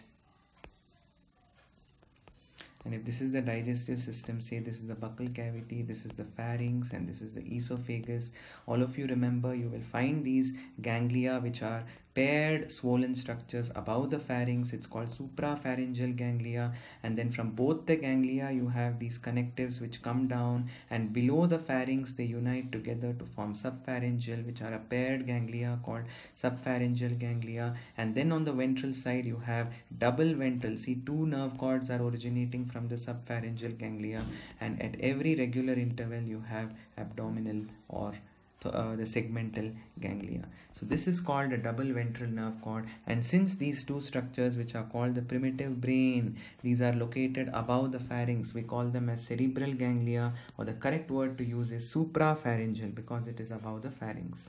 Nereis, like I said, is an aquatic form which is dioecious, meaning the sexes are separate, whereas earthworm and leeches are both monoecious. In case of Nereis, fertilization is external. In case of leech, fertilization is internal. In leech, development is direct. In Nereis, it is indirect because it includes a larva called trochophore larva. See, a free-living trochophore larva. Nereis is commonly called the bristleworm or the sandworm, and Ferretima is commonly called earthworm, and Hirudinaria is the blood-sucking leech. Largest phylum of the animal kingdom is phylum Arthropoda, the most ubiquitous, the most cosmopolitan phylum in animal kingdom. Organ system level, bilateral symmetry, triploblastic, but most important thing, this is the first phylum to have invaded the land entirely, and these are the first phylum which include animals which developed a pair of wings, like insects for the first time took to the air, isn't it? So what made them so capable of invading land? Because they had an exoskeleton. Their body has a covering on the outside which is called cuticle, which is heavily deposited with a substance called chitin. They possess jointed appendages, orthros meaning jointed and podos meaning legs. The leg is not a single unit, but it is consisting of several segments joined together. Their body consists of 3 divisions. This is called tagmosis. The body exhibits a phenomenon called tagmosis, where you can divide the body into head, thorax and abdomen.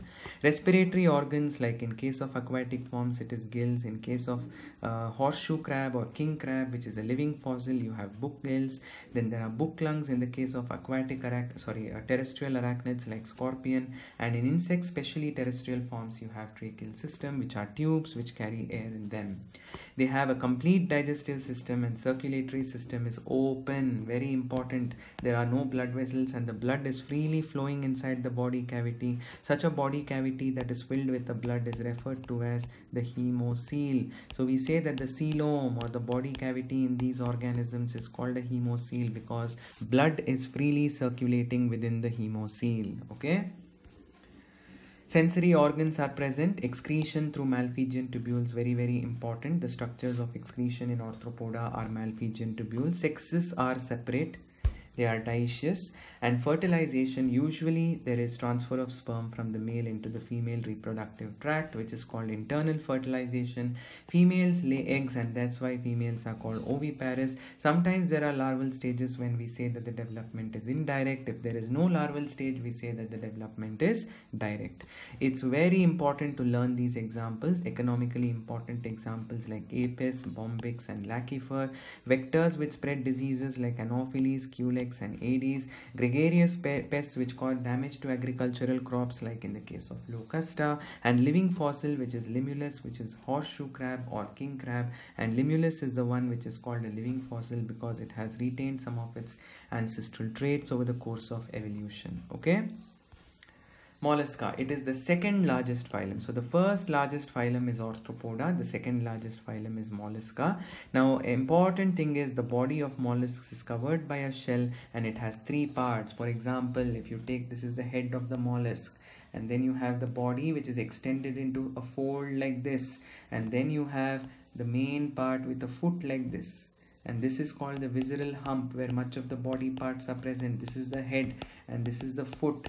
And what is this extension of the skin, this fleshy fold on the body? This is called the mantle, and the mantle is the one that secretes what on its outside? That secretes a shell that is made up of calcium carbonate. And can you see the space between the mantle and the visceral hump? This is called the mantle cavity. In this mantle cavity, you will find feather-shaped gills, which are referred to as ctenidia, which help in respiration. Also openings of the nephridia, which is the excretory structure, openings of the digestive system, which is the anus. All of these openings are found in this cavity called the mantle cavity. And the head has sensory tentacles. As you can see in the snail, there are tentacles which originate in eye spots. And then most importantly, inside the mouth, if you see the mouth of this particular organism, now let me show you here. Imagine that it is opening its mouth, it is opening a tongue-like structure, which is a long tape-like, a file-like, a very sharp chitinous structure, which is referred to as the radula. The radula helps in scraping the food. It is called as a rasping organ. The file-like rasping organ, which is provided with several chitinous teeth. Like how we have tongue, they have an elongated ribbon-like chitinous structure which have lot of chitinous teeth on them, that is called radula. Then feather-like gills, like I told you, or in some cases there may be an opening, like say for example here there is an opening which leads into a huge sac where air or gaseous exchange takes place, and such sacs are referred to as the pulmonary sacs. Okay. Open type of circulatory system, there is no blood vessels, and blood may contain copper containing pigment that is referred to as hemocyanin. They are mostly unisexual. Of course bisexual forms are also there. Oviparous, the female lay egg, and fertilization may happen in the outside environment or it may happen inside the female body. The apila is the apple snail, pinctada is the pearl oyster, sepia is the cuttlefish, loligo is the squid, octopus is commonly called the devilfish, aplysia is the sea hare, dentalium is the tusk shell, Chaetoplura is chiton. So please remember these are the common names also. Okay, so octopus is the devilfish, aplysia is the sea hare. Okay. And then moving on to phylum Echinodermata, the body is covered with lot of spines, that's why it is called Echinodermata.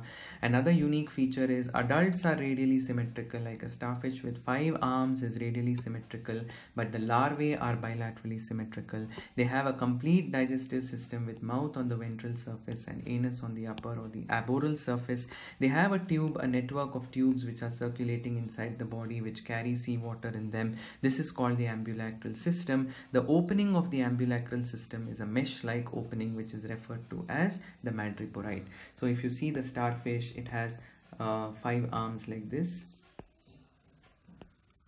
Now this surface where you find anus is the aboral surface. On the undersurface there is mouth in the center, which is the aboral surface. Close to the anus there will be a structure with a mesh-like structure network on it, which is referred to as the madreporite. The madreporite leads into tubes on the inside and which carry water into these pipelines. There are a lot of pipelines inside. There is a ring and there are tubes given out into each of these arms which are referred to as the radial canals, and then from the radial canals you can see the tubes which originate on the sides which are called lateral canals, and from the lateral canals, let me magnify here, there is a balloon like structure which originates, which is referred to as the tube feet, with which the starfish walks, isn't it? It walks on the sea floor. Now whenever it takes the seawater into this madreporite, the seawater gets filled into this balloon like structure, and it makes this balloon like structure very sturdy, and this feet like portion which has a sucker at its end to hold on to the substratum, it uses this tube feet in order to move. So there are a lot of tube feet on the undersurface of the body of a starfish. Okay. Endoskeleton, that just beneath the skin they have numerous calcareous plates called ossicles. So they basically, you can call it as endoskeleton because it is beneath the skin. Excretory system is absent, but they show a high power of regeneration. Very important to note that probably by simple diffusion, and just now we talked about the water vascular system or the ambulacral system, which may help in transport of excretory waste into the surrounding seawater. They are obviously, sexes are separate, there is no sexual dimorphism, and fertilization as a rule is always external. Development is indirect because there are larval stages before it forms the adult. Asterius is the starfish, Echinus is the sea urchin, Antedon is the sea lily, Cucumeria is the sea cucumber, and Ophiura is the brittle star. Okay, so these are the examples you need to know. Hemichordata was earlier included under chordata, that's why the name is Hemichordata here, but later they had seen that in this animal which has a collar, which has a proboscis, this structure is called the proboscis, and then a collar, and then it has a body, and then so this is basically the body with two flaps of skin like this, and with gills at its end on its either sides. So in the proboscis, they saw that these scientists had discovered a rod-like structure extending into the proboscis from the collar, and they thought it is notochord, but later they identified it is not the notochord. They called it the stomochord because it was present at the roof of the mouth, and this stomochord later came to be known as the buccal diverticulum, and therefore they later decided, okay, this is not the notochord, so we should not place it in chordata, we should place it under non-chordata or invertebrata.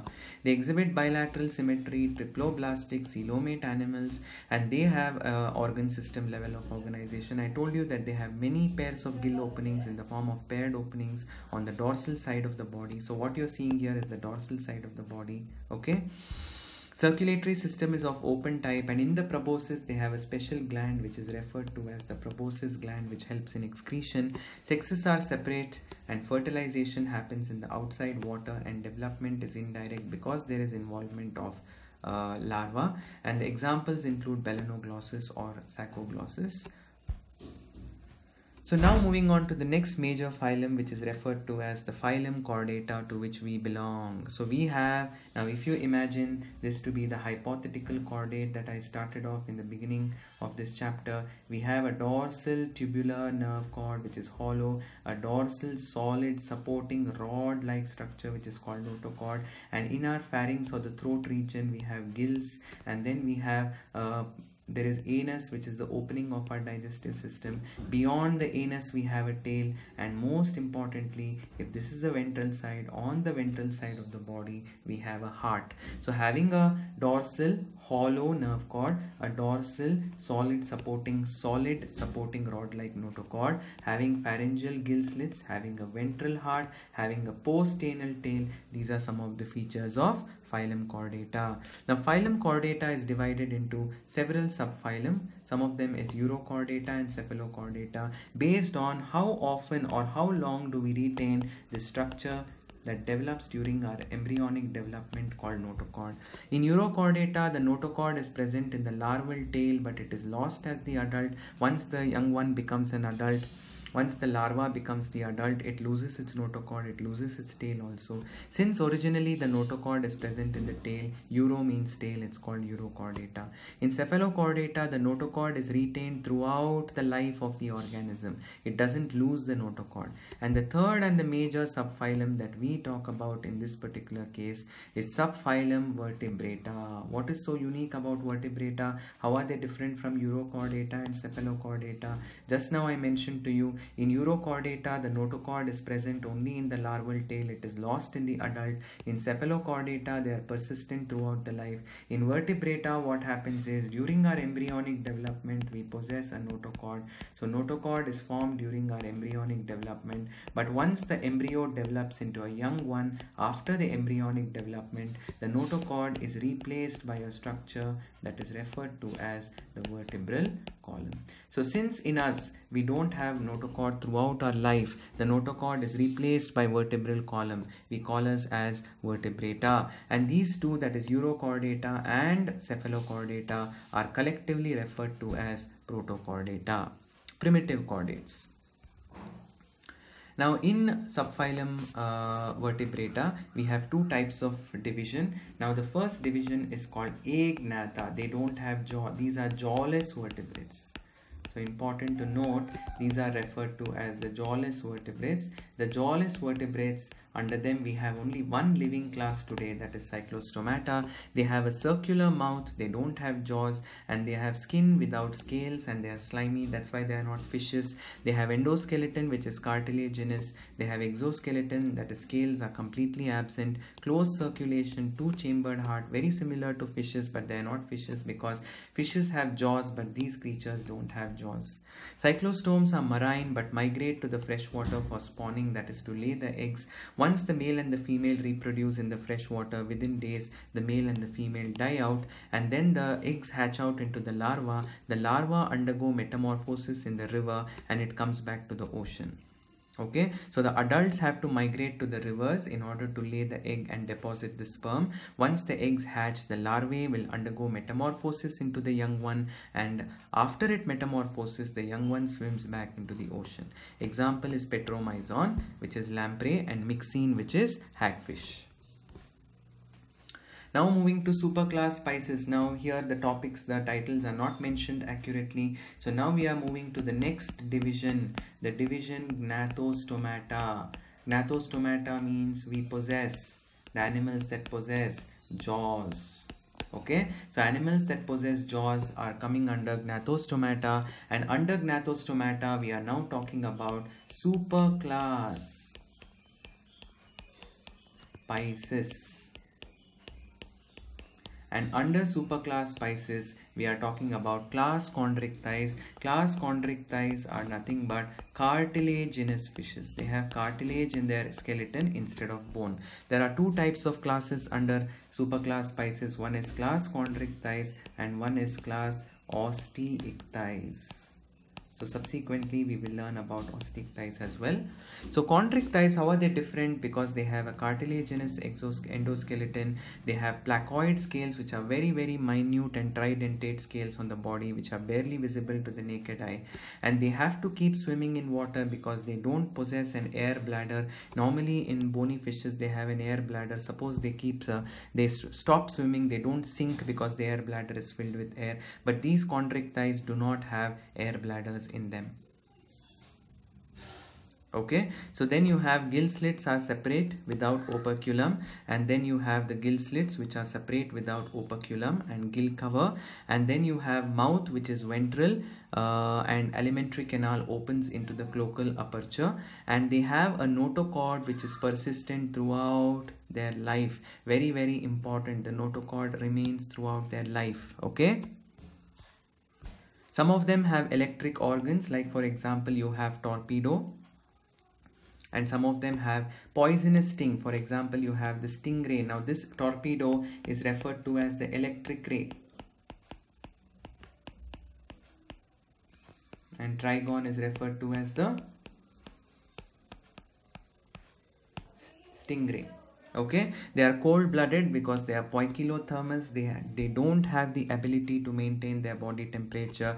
Their heart is two-chambered. Their sexes are separate. Males will have special structures to transfer the sperm into the body of the female, called claspers or copulatory organs.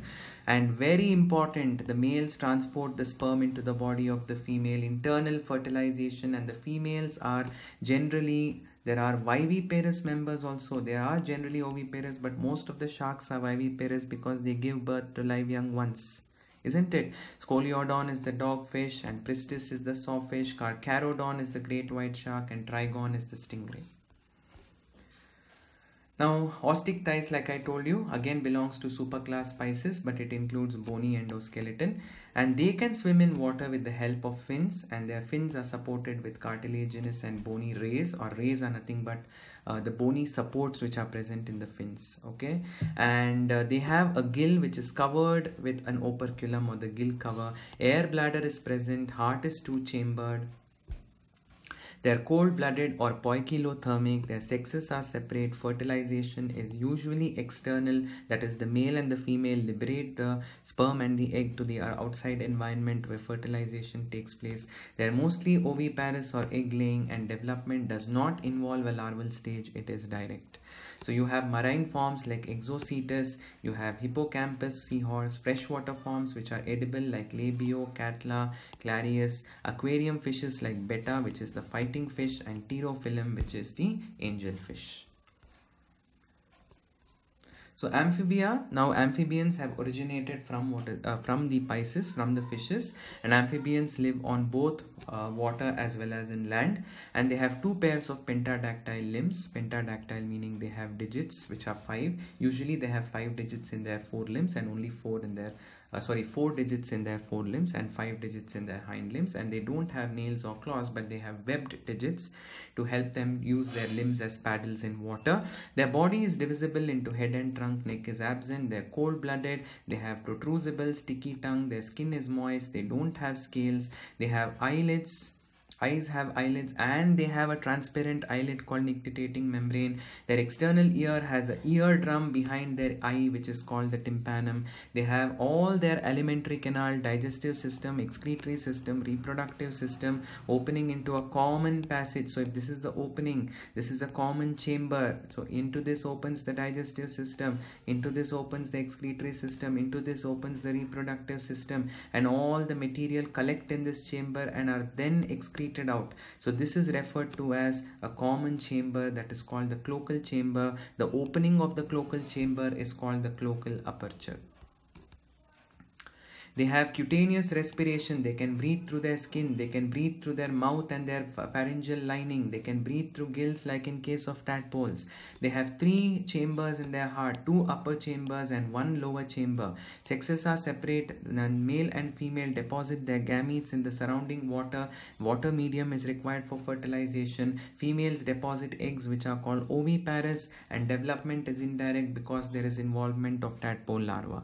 Isn't it? So examples include bufo or toad, rana or frog, hyla tree frog, salamandra salamander. Ichthyophis is a worm-like creature. It looks more like a worm, but it does not have limbs. It is actually an amphibian, and it is referred to as a limbless amphibian. Reptilia is derived from the Latin word repier or reptum, which is to creep and crawl. The skin is dry and non-glandular. This is one of the reasons why they were successful in making their in invading the land. These were the animals which completely became well adapted to land because they had dry skin. They didn't lose water when they moved on to land, isn't it? And then they have similar teeth, and they have an external ear or eardrum. They move on their limbs. They have tail, they have neck in their body, and they also have claws. And they have lungs, and other important terrestrial adaptation. They have bones in their endoskeleton, isn't it? And heart is 3-chambered, but in crocodiles it is 4-chambered. They are poikilotherms. They cannot regulate their body temperature. Some of them shed their scale in the form of a cast, like in the case of snakes and lizards. Their sexes are separate. Fertilization happens inside the female body. The females lay eggs which are covered with a hard shell. That's why we call such eggs as cleidoic eggs. And then the development is direct because the young one hatches out of the egg. It is not a larval stage. Chelone is turtle, testudo is tortoise, chameleon is tree lizard, calotus is the scientific name of garden lizard, crocodilus is crocodile, alligator is alligator, the name is the same, hemidactylus is the common domestic wall lizard, and then you have poisonous snakes like naja, that is cobra, bungarus, that is crate, and vipera, that is viper. Aves, one of the most important thing is they have a boat-shaped streamlined body, and they are adapted for flight because they have their forelimbs are modified into wings, isn't it? See, forelimbs are modified into wings. They have feathers on their body, which makes their body very light. They have only oil glands at the base of their tail, which are called uropygial glands. They don't have sweat glands. Their bones are fully ossified, but they are pneumatic. They are hollow and filled with air. Their mouth is covered by a beak, which also helps in cutting through the air, and it provides aerodynamic property to their body. Digestive tract has additional chambers to store the food called crop and gizzard. Crop, sometimes some birds produce milk from crop, like in the case of pigeon, and they regurgitate the milk to feed their young one or the hatchlings that are there in the nest. Okay, they have lungs which are supported by air sacs. Air sacs increase the efficiency of respiration and also makes their body lighter so that they can take to the air easily. Heart is completely four-chambered. Okay, now similar to mammals, their heart is completely four-chambered. They're warm-blooded animals. They're able to maintain a constant body temperature. Their sexes are separate. That is, the male and the female sexes are separate. They do not have copulatory structures except in the case of flightless birds, where males have copulatory structures. And basically fertilization happens when the cloaca of the male and the female come together and the male transfers the sperm. This is called cloacal apposition. And then females lay hard calcareous eggs, which are called cleidoic eggs, with lot of yolk in them. So we say that the females are oviparous. So corvus is crow, columba is pigeon, Cetacula is parrot, then Struthio is ostrich, Neophron is vulture, and Aptenodytis is penguin. Examples are the most important thing in this chapter. Note down all the examples, both scientific and common name, and ensure that you are 100% thorough with the examples. The last class, the most advanced class in phylum Chordata, subphylum Vertebrata, is class Mammalia, to which we belong, isn't it? Now we are cosmopolitan. We have adapted to, or mammals are found in almost all habitats on this planet. One of the reasons being they have the ability to maintain a constant internal temperature. They are not cold-blooded, they are warm-blooded. Even birds are warm-blooded, isn't it? Their skin is glandular. They have oil glands. We have sweat glands on our skin, and we also have milk producing mammary glands. We have different types of teeth. That's why we call our dentition, or as heterodont, different sets of teeth. We have canines to tear the food. We have incisors to cut the food. We have molars and premolars to grind the food, isn't it? Thecodont, because our teeth are lodged in sockets in our jaws. That is called thecodont. They are not directly attached to the bone in our jaws. Diphyodont, because we develop two sets of teeth in our life. Okay, we have an external ear pinna, which is again very unique to us mammals, and we are homeothermous. Like I said, we can regulate a constant internal body temperature. We exhibit pulmonary respiration because we possess a pair of muscular lungs, and we have a voice box which is called larynx. Now it is important to know that the previous class, that is birds, they have a special song box which is referred to as the syrinx. So we have a voice box, whereas birds have a song box which is referred to as the syrinx. And then we have epiglottis, which makes sure that when we swallow food or water, it doesn't enter into our windpipe. We have a lot of different varieties of exoskeleton. We have hair, we have fur, and we have claws, we have horns and hoofs, etc. And we are having limbs which are adapted to perform a variety of functions. We generally show sexual dimorphism. Males do have copulatory structures to inseminate the female during coitus. Fertilization happens inside the female reproductive tract. Females are generally viviparous, and they may be placentals also. So there are some exceptions to this viviparity. There are animals under class Mammalia which lay eggs. These animals are referred to as oviparous. For example, you have platypus, which is Ornithorhynchus is the scientific name of the duckbill platypus. Then you have a variety of examples that you need to remember. You have Macropus, kangaroo, Pteropus, bat, Camelus, camel, Macaca, monkey, Rattus, rat, Canis, dog, Felis, cat, Elephas, elephant, Equus, horse, Delphinus is the common dolphin, Balenoptera is the blue whale, one of the largest aquatic mammals, and the Panthera tigris is tiger, and Panthera leo, it should be small t and this should be small l. Panthera tigris is tiger, and Panthera leo is lion. So So with that we complete the animal kingdom. Now let us do a quick brush up of the next chapter in zoology, which is referred to as structural organization in animals. So you all know that animals are unicellular or multicellular. Of course we don't find unicellular animals. Here they have mentioned that unicellular, in the sense the correct word to call them is they exhibit a cellular level of organization, or they exhibit a tissue level of organization, or an organ level of organization, or an organ system level of organization, like I just mentioned to you. Okay, so animals exhibit cellular level, tissue level, or organ level, or organ system level. Now you know that a tissue is a group of cells which have similar structure, function and origin, and the science which deals with the branch of biology that deals with the study of tissues is called histology. We are going to learn about some of the major tissues like epithelial, connective, muscular and neural tissues. Epithelial tissue is nothing but a tissue which consists of a single layered or a multi-layered cells. You know how the cells are present here on top of a basement membrane, isn't it? Now basement membrane is where you have a lot of connective tissue matrix, nerve endings and capillaries, etc. Okay, there is no direct supply of blood to this. That's why we call them as avascular. Epithelial tissue does not receive direct supply of blood, isn't it? And the free cells, which they may be flat, they may be cuboidal, they may have cilia, they may have finger-like projections called microvilli, and they are held together with little. You can see how the cells are literally in contact with each other. They have very little intracellular matrix in between them, intercellular matrix in between them. Okay, there are a lot of junctions which can hold the cells together. Like for example, if this is a cell in the epithelial tissue and this is another cell in the epithelial tissue, so you have certain junctions called tight junctions which seal off the space between the two cells so that there is no leakage of such substances. And then you have a cementing substance in between the cells which is called adherent junctions, which ensure that there is no mechanical wear and tear. The cells are mechanically supported to each other.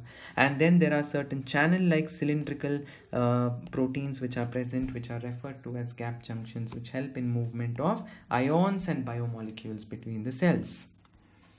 So what is a simple epithelium? A simple epithelium is an epithelium which has only a single layer of cells on its basement membrane, correct? So it has only a single layer of cells. Now the squamous epithelium is made up of flattened cells. So you have this epithelial layer and then you have these flat cells like this. They are bulged in the center because of the centrally located nucleus. Where do you find these squamous cells? In blood vessels, in air sacs of lungs, even in glomerulus, in the Bowman's capsule of nephron. They function as diffusion boundary. In alveolus, they help in diffusion of gases, isn't it? Then in the inner wall of the blood vessels, do you remember what they are called? They are called endothelium. Yes. Cuboidal epithelium, as the name itself indicates, the cells are cube-like in nature with a centrally located nucleus. Correct? So in squamous epithelium, they were flattened with the bulge center, but in cuboidal epithelium, they are cube-like with a centrally located nucleus, and these are commonly found in the ducts and glands of tubular parts of nephrons, epithelium of proximal convoluted tubule, and these cells in proximal convoluted tubule, if this is a cell, a cuboidal cell, it has fine finger-like projections, and that's why this becomes a brush-bordered cuboidal cell, and this is seen in the case of proximal convoluted tubule. It is meant for secretion and absorption. There are a lot of other parts in the body where you find the cuboidal epithelium. For example, you find it in the thyroid gland, in the testis, in the ovary, in the ciliary muscle of your eye, ciliary body of your eye, in the choroid of the eye, the lining of the iris, in the membranous labyrinth, in the ducts of salivary glands and pancreas, isn't it? So these are the distribution of cuboidal epithelium. Columnar epithelium is mostly found in the stomach and the intestine, and as you know, the cells are very tall and columnar. They are broad at their apices and they are very, very narrow at their bases, and they have a basally located nucleus. The function of columnar epithelium is secretion and absorption, and even in columnar epithelium, the columnar cells have finger-like projections which are called microvilli, and then they are referred to as brush-bordered columnar cells, which are mostly found in the small intestine. Okay. Then ciliated epithelium, they have fine hair-like structure at their free ends, which are called cilia. They are found mostly in the bronchial tubes, that is in the trachea, in the nasal passages, and in the fallopian tube, because they help in transportation of substances. In the fallopian tube, they help in transporting the egg. In the case of trachea, they help in transporting mucus that is laden with particulate or dust material, isn't it? Fine. So glandular epithelium means a cell which is secreting something. It secretes substances like mucus, enzymes, hormones, etc. So when a cell is involved in secretion, it is called a glandular epithelium. There are unicellular glands, like for example, there are cells which look like a wine glass. These are called goblet cells. They have a basally located nucleus, and here they secrete an alkaline, a slimy secretion which is referred to as the mucus. So these are referred to as the goblet cells, the mucus cells or the goblet cells. Then if it's a gland which has many cells together, say for example, there are many pyramidal cells like this, and all of these cells are secreting something, then we call such a gland as not a unicellular gland. Here it was one cell that was secreting, here it is many cells that are secreting. So we call them as multicellular glands, like in the case of salivary glands. Then we have multicellular glands are further classified into exocrine glands and endocrine glands. Exocrine glands are those which have a duct. They don't pour their secretion directly into the bloodstream, whereas endocrine glands are those which pour their secretion directly into the bloodstream. They do not have ducts. Then coming to compound epithelium, where there are multiple layers. Now why should an epithelium have, say for example, it has a basal layer like this? Basically, the names are given based on the superficial layer. So as you go up, you can see how the cells are becoming flat and flat and flat. So this is what is referred to as compound epithelium. See, there are so many layers of cells here. That's why it is referred to as a compound epithelium or a stratified epithelium. It's mostly to protect from mechanical and chemical stressors, and it is used in absorption of water and products of digestion. It may be used in kidney. There are in kidney, in the ducts also you have compound epithelium. Okay, so basically you have, this one gives you the functions of what is called as the different types of epithelium. So it is usually found in the underlying tissues of the skin. It helps in protecting you from damage. It helps in absorption of water, like in the ducts of kidney, like proximal convoluted tubule, distal convoluted tubule, etc. Now they have only given one example here of this compound epithelium. This can be called as stratified, because the uppermost layer of cells are flat, isn't it? So we call them as the stratified squamous epithelium. Now this stratified squamous epithelium is of two types. There is moist stratified squamous and there is dry, a very loose term to use, but you must be aware, moist means it is non-keratinized. The cells are not impregnated with a protein called keratin, and dry means they are made very durable because they are impregnated with a protein called keratin. Now the dry is where you find on your skin. The skin is very durable and it is waterproof because of this. Compare the surface of your skin with the surface of the inside of your mouth. That's where you have moist. The cells of the superficial layer are not heavily deposited with keratin. So we call them as non-keratinized or non-cornified. Keratinized or cornified, both of them are stratified squamous cells.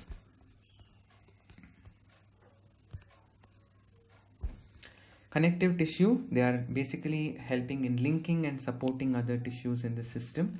Like for example, they connect bone to bone, they connect muscle to bone, etc.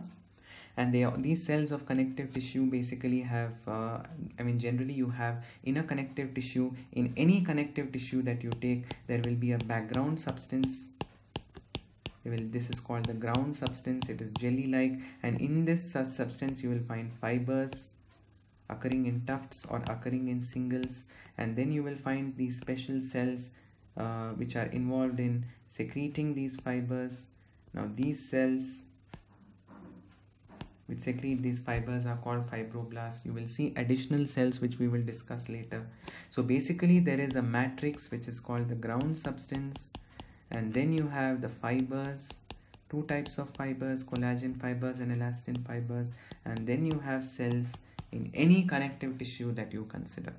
Loose connective tissue means, why is it called loose connective tissue? That means there are less fibers. or it is less dense. There's a lot of flexibility and lot of pliability, and it is very flexible and elastic, and that's why it is called loose connective tissue. Areolar connective tissue is the most common form of connective tissue present beneath the skin. It has cells called fibroblasts, macrophages, mast cells. Macrophages are phagocytic in nature. Mast cells secrete histamine and heparin in response to allergic reaction, and then it has fibers like I mentioned previously, collagen fibers and elastin fibers. So you can see how this network of areolar connective tissue looks like, isn't it? So you can see these bundles, these are referred to as these pink colored bundles are nothing but the collagen fibers, and these single fibers that you see are elastin fibers. Collagen fibers offer tensile strength and rigidity to the tissue, whereas elastin fibers offer a lot of flexibility to the tissue. In between you can find these allergy sensitive cells which are called mast cells, and you have cells which secrete these fibers called fibroblasts, and then you have collagen fibers. It's named as reticular fibers, but actually they are the collagen fibers. Okay.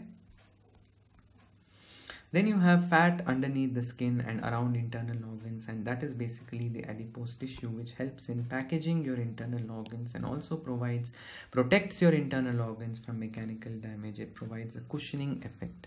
Then we have loose connective tissue. After that we have to learn about dense connective tissue. That means there are a lot of fibers in dense connective tissue. If all the fibers are arranged in a regular pattern, then we call it as dense irregular. If all the fibers are arranged in a haphazard pattern, then we refer to it as dense irregular. Dense regular example is tendon and ligament. Tendon connects muscle to bone, ligament connects bone to bone. And dense irregular connective tissue, where you have irregularly or haphazardly arranged collagen fibers. You find them around the protective coverings of your kidney, your adrenal gland, your liver, that is the Glissen's capsule, in your skin, in your submucosa of your intestine, in the outer surface of your cartilage and bone, etc. So then moving on to specialized connective tissue. When we talk about special connective tissue, we talk about bone, cartilage and blood. Okay, so that comes under skeletal tissue. Now cartilage is something that is present. You know the difference between the cartilage, for example, in your external ear, and the bones. Bones are very sturdy. You cannot bend them. They are not pliable. But cartilage is pliable. It's found in the tip of your nose, in the ear pinna, between the adjacent long bones of your vertebral column. It's found in the rings of the trachea, in the larynx, etc. Bones are very hard and pliable. They are present only in vertebrates. Okay. And in the bone you have these special cells which are called as osteocytes. The cells are present in spaces which are referred to as lacunae. So here you can see how a mammalian bone, you can see how it is arranged. The bone is deposited in the form of these circular units called Haversian canals. Each Haversian system. In the center of the Haversian system you have the Haversian canal. And if you were to look here, this is a Haversian system. If you were to look into the Haversian system, you will see that there are spaces in them which are called lacunae. If this is the lacunae, then you find this bone cell sitting inside the lacunae, and the lacunae gives out tube-like projections which are called canaliculi, and into the canaliculi extend the philopodia, which are membranous projections of the osteocyte, because they want to communicate with the osteocytes of the neighboring lacunae. So how are these bone cells present? They are present in the form of, you can see here, in the form of concentric layers. This is how compact bone is organized in the case of mammals. So now moving on to muscle tissue. Muscle tissue, the most important function of muscle tissue is it has contractibility, it has response to stimuli, isn't it? And it also can relax in a coordinated fashion. It plays a very important role in movements of the body parts, and muscle tissue can be classified into skeletal muscle, into smooth muscle, as well as into cardiac muscle. Now skeletal muscle, as you all know, the muscles are arranged in parallel bundles called muscle fascicles, and these skeletal muscles are voluntary in function. And you must be aware that if you take a skeletal muscle fiber, fiber is nothing but a muscle cell. It is cylindrical in nature, and then it has multiple nuclei which are located peripherally, and it is called striated muscle because all throughout the cytoplasm of the skeletal muscle you can see these dark light striations. So these are the dark, in between you have light, dark, light, dark, light, dark, light striations. So cylindrical with multinucleate structures are seen in skeletal muscles. Smooth muscles are very different. They have a spindle-like structure, they have tapering ends, they have a centrally located nucleus. They do have actin and myosin, but the actin and myosin is not organized in a regular pattern to produce striations, and that's why they are called unstriated muscle. Most of these skeletal muscles which we discussed are attached to the bone, that's why they are called skeletal muscles, whereas smooth muscles are found in the visceral organs like your digestive system, the uterus, the oviduct, the iris, the diaphragm, below your lungs, etc. Cardiac muscle fibers are also cylindrical, but they are branched. They also have a striated pattern, but they are not multinucleated, they are uninucleated. And one cardiac muscle cell communicates with another cardiac muscle fiber with the help of these intercalary. Say for example, this is a cardiac muscle cell, so this is a branched pattern like this. So this is one cardiac muscle cell, this is the second cardiac muscle cell. Okay, now this has one nucleus, this has the second nucleus. In between the two you can see these disc-like structures. Now these disc-like structures are called the intercalary discs. Okay, and these are the ones which help in communication between this muscle cell and this muscle cell. Why should one cardiac muscle fiber communicate with the next cardiac muscle fiber? Suppose this cardiac muscle fiber receives a signal or a stimulus. It starts undergoing contraction, it gets excited. This excitation must immediately be passed on to the next cardiac muscle also, otherwise your heart muscles will not contract and relax in a rhythmic manner. If one of them gets excited, all the others need to receive that excitation, and that happens because of these intercalated discs, which is referred to as the communication junction. Neural tissue, you all are aware, you have nerves and neuroglia. The supporting cells are referred to as the neuroglia, whereas the structural and the functional units of neural system are referred to as the neuron or the nerve cells. Okay, these are the actual excitable cells. They have a cell body, they have the antennae called dendrites which pick up the stimuli, and they have the conducting system which conducts the signal to the next neuron, which is called axon. Okay, and basically there is transmission of nerve impulses. When a neuron undergoes an electrical disturbance, it is said to generate an electric voltage. It is said to generate a voltage of plus 30 millivolt, and this voltage that is generated along the axon of a neuron when it is excited, it is referred to as the nerve impulse. The technical term for the nerve impulse is the action potential.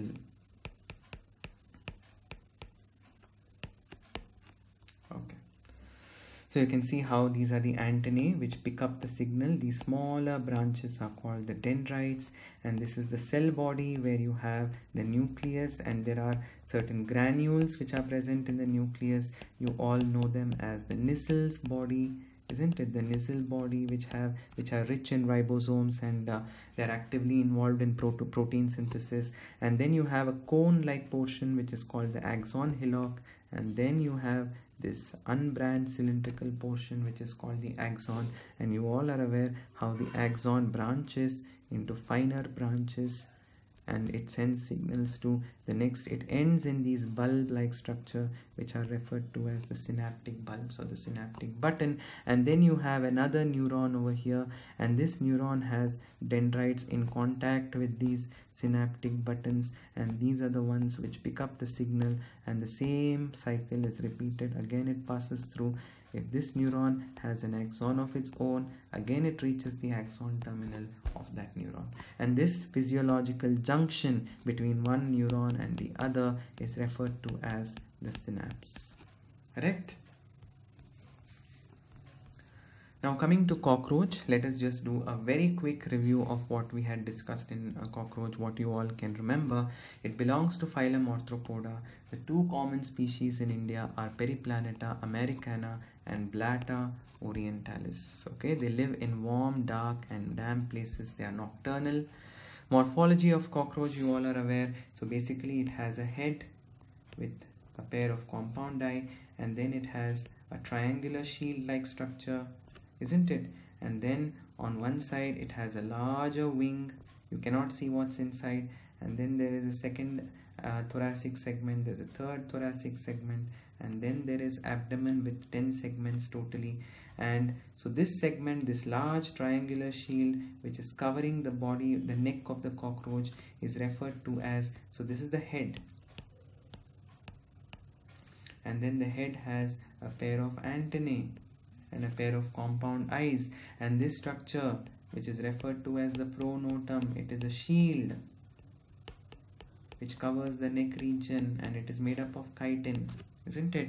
And then it is covering the first thoracic segment. So inside you have the first thoracic segment, this is the second thoracic segment, this is the third thoracic segment. The second thoracic segment is attached to a wing which is called the forewing, and the third thoracic segment is attached to another wing which is called the hind wing. So the second thoracic segment is called the mesothorax, the third thoracic segment is called the metathorax. This wing, which is the forewing, is not functional, as in it doesn't help in flight, it only protects the hind wing. It is called the tegmina, and this is the actual part of the wing, the hind wing, which is attached to the third thoracic segment, which is membranous, which helps in flight. Correct? And then you can see there are 10 abdominal segments in the cockroach, and specifically the 10th abdominal segment is forked like this, and attached to the 10th abdominal segment is a jointed filament which is referred to as, which is common to both male and female, which is referred to as the anal circus. Okay? Another thing about the body of cockroach is, the body of cockroach is it's covered on the outside by numerous chitinous exoskeletal plates, and these chitinous exoskeletal plates are called the sclerites. Okay, on the back. Now for example, if this is the cockroach, you're looking at the cockroach from the side, this is the mouth, head, and see the neck is also here. See, did you notice that the head is at right angles to the longitudinal axis of the body, isn't it? Now on the body of cockroach, the exoskeleton, this is the skin of the cockroach. If you imagine, outside the skin of the cockroach you will find these plates, exoskeletal plates. So you will find these plates which are arranged on the outside. That means the cuticle or these exoskeletal plates is not a continuous layer. It is made up of individual plates which are fitted into one another. The dorsal plate on the upper surface of the cockroach is called a tergite. The ventral plate on the lower surface is called a sternite. And how are they united to each other? They are connected together by a delicate membrane. Why should they be connected? So that to offer some amount of flexibility. This delicate membrane that connects the tergites, adjacent tergites, is referred to as the arthrodial membrane. So this is the organization of exoskeleton of cockroach. The chitinous layer, the chitinous exoskeleton, is not a continuous layer, but it is made up of individual plates. The dorsal plates are called tergites, and the ventral plates are referred to as sternites. And like we saw in the head, it is formed by the fusion of 6 embryonic segments, and then the head has a pair of compound eye, a pair of fenestra which may be reduced form of simple eye which is sensitive to light. Then there are a pair of filamentous antennae which help in monitoring the surrounding environment. So you have, this is the compound eye of the head, and in front of the compound eye you have the antenna. The antenna is a filamentous structure which helps in monitoring the surrounding environment. And what is the uniqueness of the eye of the cockroach? The unique feature of, if this is the head again, and if this is the eye of the cockroach, the eye of the cockroach is composed of these fine hexagonal units, and these hexagonal units are referred to as ommatidia or ocelli. Each cockroach eye has 2000 such hexagonal units, which is referred to as ommatidia. That's why we call the eye of cockroach as a compound eye, whereas these hexagonal units are referred to as the simple eye or ommatidia. Okay.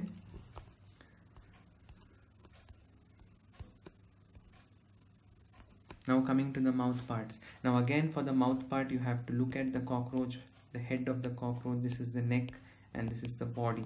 You're looking at it from the side. So this is the eye. The cockroach is seeing in the front here, isn't it? So you have a mouth part, the upper lip, which is called the labrum. Behind the labrum there is mandible, and behind that you have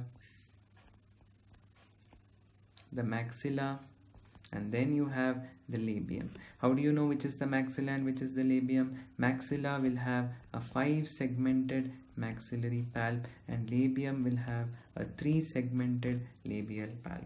So this is the upper lip or the labrum. Now labrum is only 1, whereas the mandible, which I spoke of, is 2. You're looking at the side, so 1 on this side, 1 on the other side.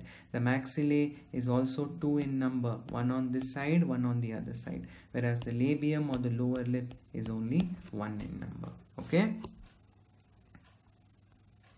Now in the abdomen, the difference between the male and the female abdomen is, if you're looking at the abdomen of a cockroach, say for example this is the abdomen, you're looking at it from the side. In case of female, what happens is, so let me try and simplify it for you. I told you that there are plates on the upper surface of the abdomen. So this is the plate number 9 and this is the plate number 10 on the upper surface segment. This is a plate, the tergite of the 9th segment. This is the tergite of the 10th segment. I told you that the tergite of the 10th segment has a multi-jointed structure which is referred to as the anal circus. Now in case of female, what happens is, there is a huge boat-shaped plate which is present on the ventral side. This boat-shaped plate is the 7th sternum. Then you may ask me a question. On top we were discussing about the 8th tergite and the 9th tergite. Then what about the 8th and the 9th sternite here? The 8th and the 9th sternite are hidden inside the 7th sternite and they form a chamber, and this chamber is referred to as the genital chamber, into which there is the opening of the female reproductive system. So remember, in case of female cockroaches, remember you're looking at it from the side, you're looking at the tip of the abdomen. This is the back of the cockroach or the dorsal side. This is the lower belly side or the ventral side. So you have these chitinous plates which are present on the dorsal side. 8 and 9 are normally found, but in female cockroaches, the plate that you see corresponding to the 8th and the 9th above is not the 8th and the 9th sternum. It is a boat-shaped sternum that is referred to as the 7th sternum. The 8th and the 9th sternum are within the 7th sternum, enclosing a space which is referred to as the genital space. But what about in male? In male, if you look at the tip of the abdomen, you will find the 8th tergum, the 9th, the 8th tergum. I'm so sorry, this was the 9th tergum and this was the 10th tergum. The 10th sternum is missing. You can only see this is the 7th sternum, and hidden inside you have the 8th sternum and you have the 9th sternum. 10th sternum is absent in both male and female cockroaches. So again I'm showing you here, this is the 9th tergum, this is the 10th tergum, and it is always the 10th tergum of the cockroach which basically has the anal cerci attached to it. And on the lower surface, in males you have the 8th sternum and you have the 9th sternum. I already told you that you have only sternum up to the 8th and the 9th segment. The 10th segment, the 10th sternum is missing. Attached to the 9th sternum is a pair of needle-like structures which are found only in the male cockroaches, which are referred to as the anal style. Okay, now and ventrally, so here you will somewhere find the opening of the male reproductive system, and on the dorsal side you will find the opening of the anus. So remember, we are looking at the abdominal end, and this needle like a small filament that is emerging from the 9th what? This is the ventral side, this is the dorsal side. So these are the tergites, these are the sternites. This is referred to as the anal style. Alright. Then you know the parts of the digestive system. There is mouth, there is pharynx, there is esophagus, there is crop and gizzard. Now gizzard is something very important because here is where the churning and the grinding of food happens, correct? And in between, in the front of the esophagus, there is a narrow tube that is referred to as the pharynx. The pharynx leads into esophagus, and then we saw that there is a huge chamber. So if this is the pharynx, esophagus opens into, so this portion is the pharynx, and then esophagus, and then you know that there is a pouch called the crop, and then there is a gizzard, and at the junction of the gizzard and the midgut you have these 6 to 8 blind ending tube like structures which are called as hepatic caecae, isn't it? and then you have a very small portion called mesenteron and midgut, and then you have 100 to 150 what? Thread like yellow colored Malpighian tubules, and then you have the ileum, the colon, and lastly you have the rectum, which opens out through the anus. So I hope you remember the parts of the digestive system of the cockroach. Circulatory system, if you remember, if this is the body of the cockroach, we had learned that the circulatory system consists of these funnel-like structures, and these funnel-like structures, how many such funnel-like structures are present? These funnel-like structures are the chambers of the heart. A total of 13 funnel-like structures are joined end to end. So basically we say that the cockroach has a 13-chambered heart. On both sides of the heart you can see these triangular wing-like muscles which are called the alary muscles, isn't it? Now each funnel has a narrow neck and a broader base. The broader base of the funnel is fitted into the narrow neck of the next funnel, and in between there are openings for the blood to enter the heart. These openings are called the ostia. Through the ostia the blood enters from the surrounding space. Notice there are no blood vessels. Blood is freely flowing in the space around the heart. What is this space? The coelom in which the blood is freely flowing. It is referred to as the hemocoel. So it flows freely in the hemocoelic channels. Now this is the pathway of the passage of the blood in cockroach. So in cockroach, again I'm showing you the sideward view.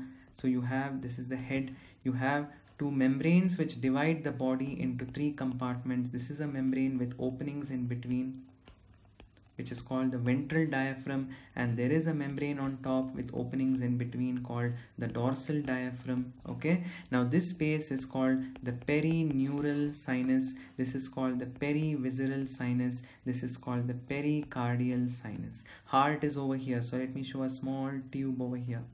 So blood comes out of the heart, it passes through all the chambers, it enters the space in the head, and then it passes into the lower chamber first, which is called the perineural sinus, and then it passes through these openings into the perivisceral sinus, and then it passes into the pericardial sinus, and through the ostia it enters back into the heart. So this is the pathway of circulation in cockroach.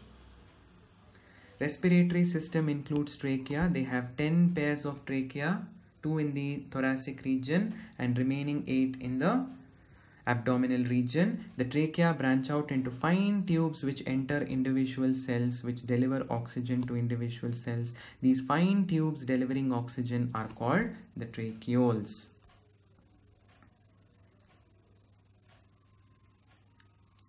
So during inspiration, mechanism of respiration, it's very important that the tracheoles, which are the fine tubes which make their way into the cells, they are the ones which are provided with lot of fluid in them. The fluid will help in transporting the oxygen into the cells. Similarly, the fluid also takes up carbon dioxide from the cells, and the carbon dioxide is let out of the spiracle. Okay.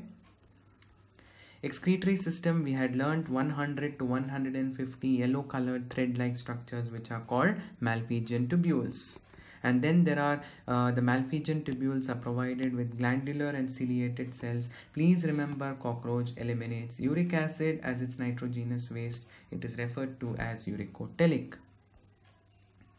The nervous system in case of cockroach is present around the esophagus. That's why we call it a circumesophageal ganglia. A pair of ganglia called cerebral ganglia, which is similar to the brain, a poorly developed brain, is present above the esophagus. That's why it is called supraesophageal ganglia. Okay, so now imagine this is the nervous system. It is a hollow tube like this.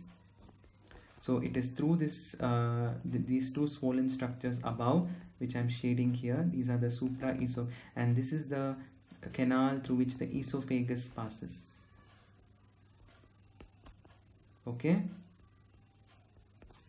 and then you have the crop and the gizzard and all that, isn't it? So esophagus is surrounded by the brain. These two structures are called supraesophageal because they are present above the esophagus, and this is called subesophageal ganglia. It's two fused into one, and because it is present below the esophagus, it is called subesophageal ganglia.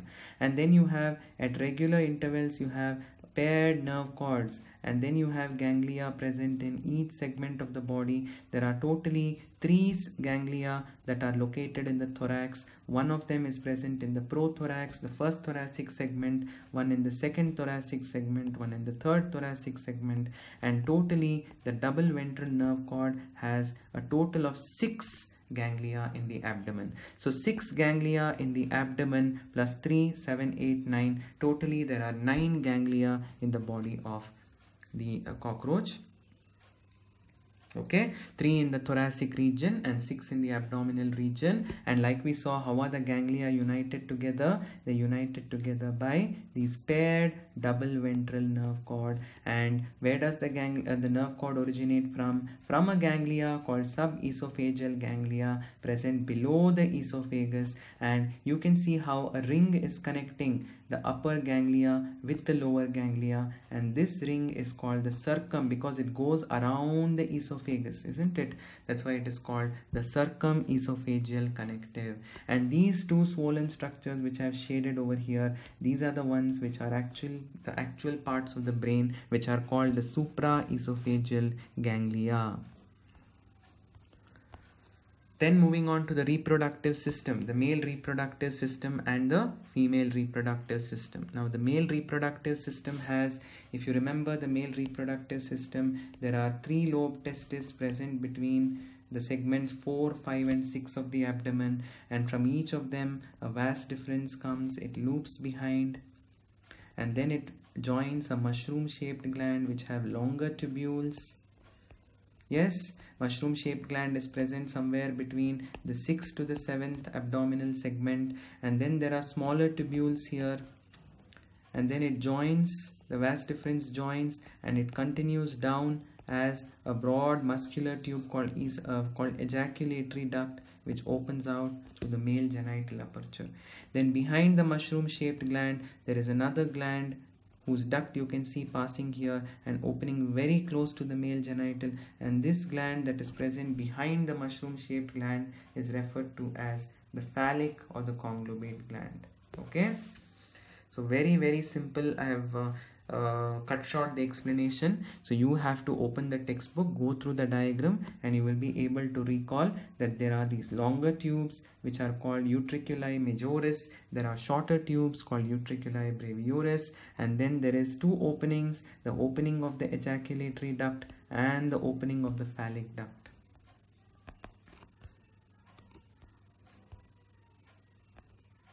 And then I showed you that the vas deferens from the testis comes up like this, it loops behind like this, it goes behind, and then I told you that there is a mushroom shaped gland. The mushroom shaped gland, it looks almost like a sunflower here in this diagram. It has longer tubes, the longer tubes are what I'm showing you right now, correct, and it has shorter tubes over here, and then it continues as the vas deferens actually opens into this muscular tube called the ejaculatory duct, and this mushroom shaped gland is present at the junction of the vas deferens and the ejaculatory duct.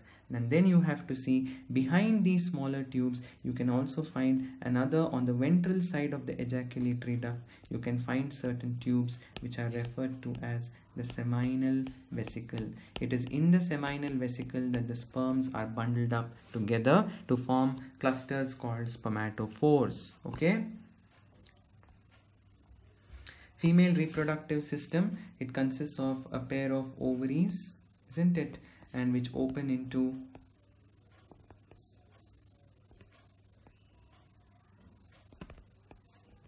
so basically the ovary is made up of these individual tubules. What are these individual tubules? These are referred to as ovarian tubules or ovarioles. There are 8 per ovary. So I have shown you here 1, 2, 3, 4, 5, and behind you can see 6, 7, 8. So these tubes are referred to as the ovarioles. The eggs are released by the ovarioles and the eggs come down through this oviduct. So this is the oviduct. And the two oviducts unite together to form a common oviduct, which is called the vagina, which opens out through the female genital aperture. And the ovary extends between the 2nd to the 6th abdominal segment. Okay, 2nd to the 6th abdominal segment is where, like we saw in the testis, it was the 4th to the 6th abdominal segments. In case of the female reproductive system of cockroach, it is the 2nd to the 6th abdominal segment. And once the female undergoes fertilization, once the male sperm are transferred into the female reproductive system, the female produces the egg cases, about 9 to 10 of them. Each egg case contains about 14 to 15 eggs in them. The development is porometabolous. Porometabolous means the young one is a miniature form of the adult, okay, and the young one which resembles the adult except that it doesn't have the wings and it is sexually immature is referred to as the nymph. It undergoes 13 times molting in order to become the adult. Okay, so this was the a quick summary of 2 major chapters, Animal Kingdom and Structural Organizations. So until next time, all of you take care and happy studying for your NEET examination.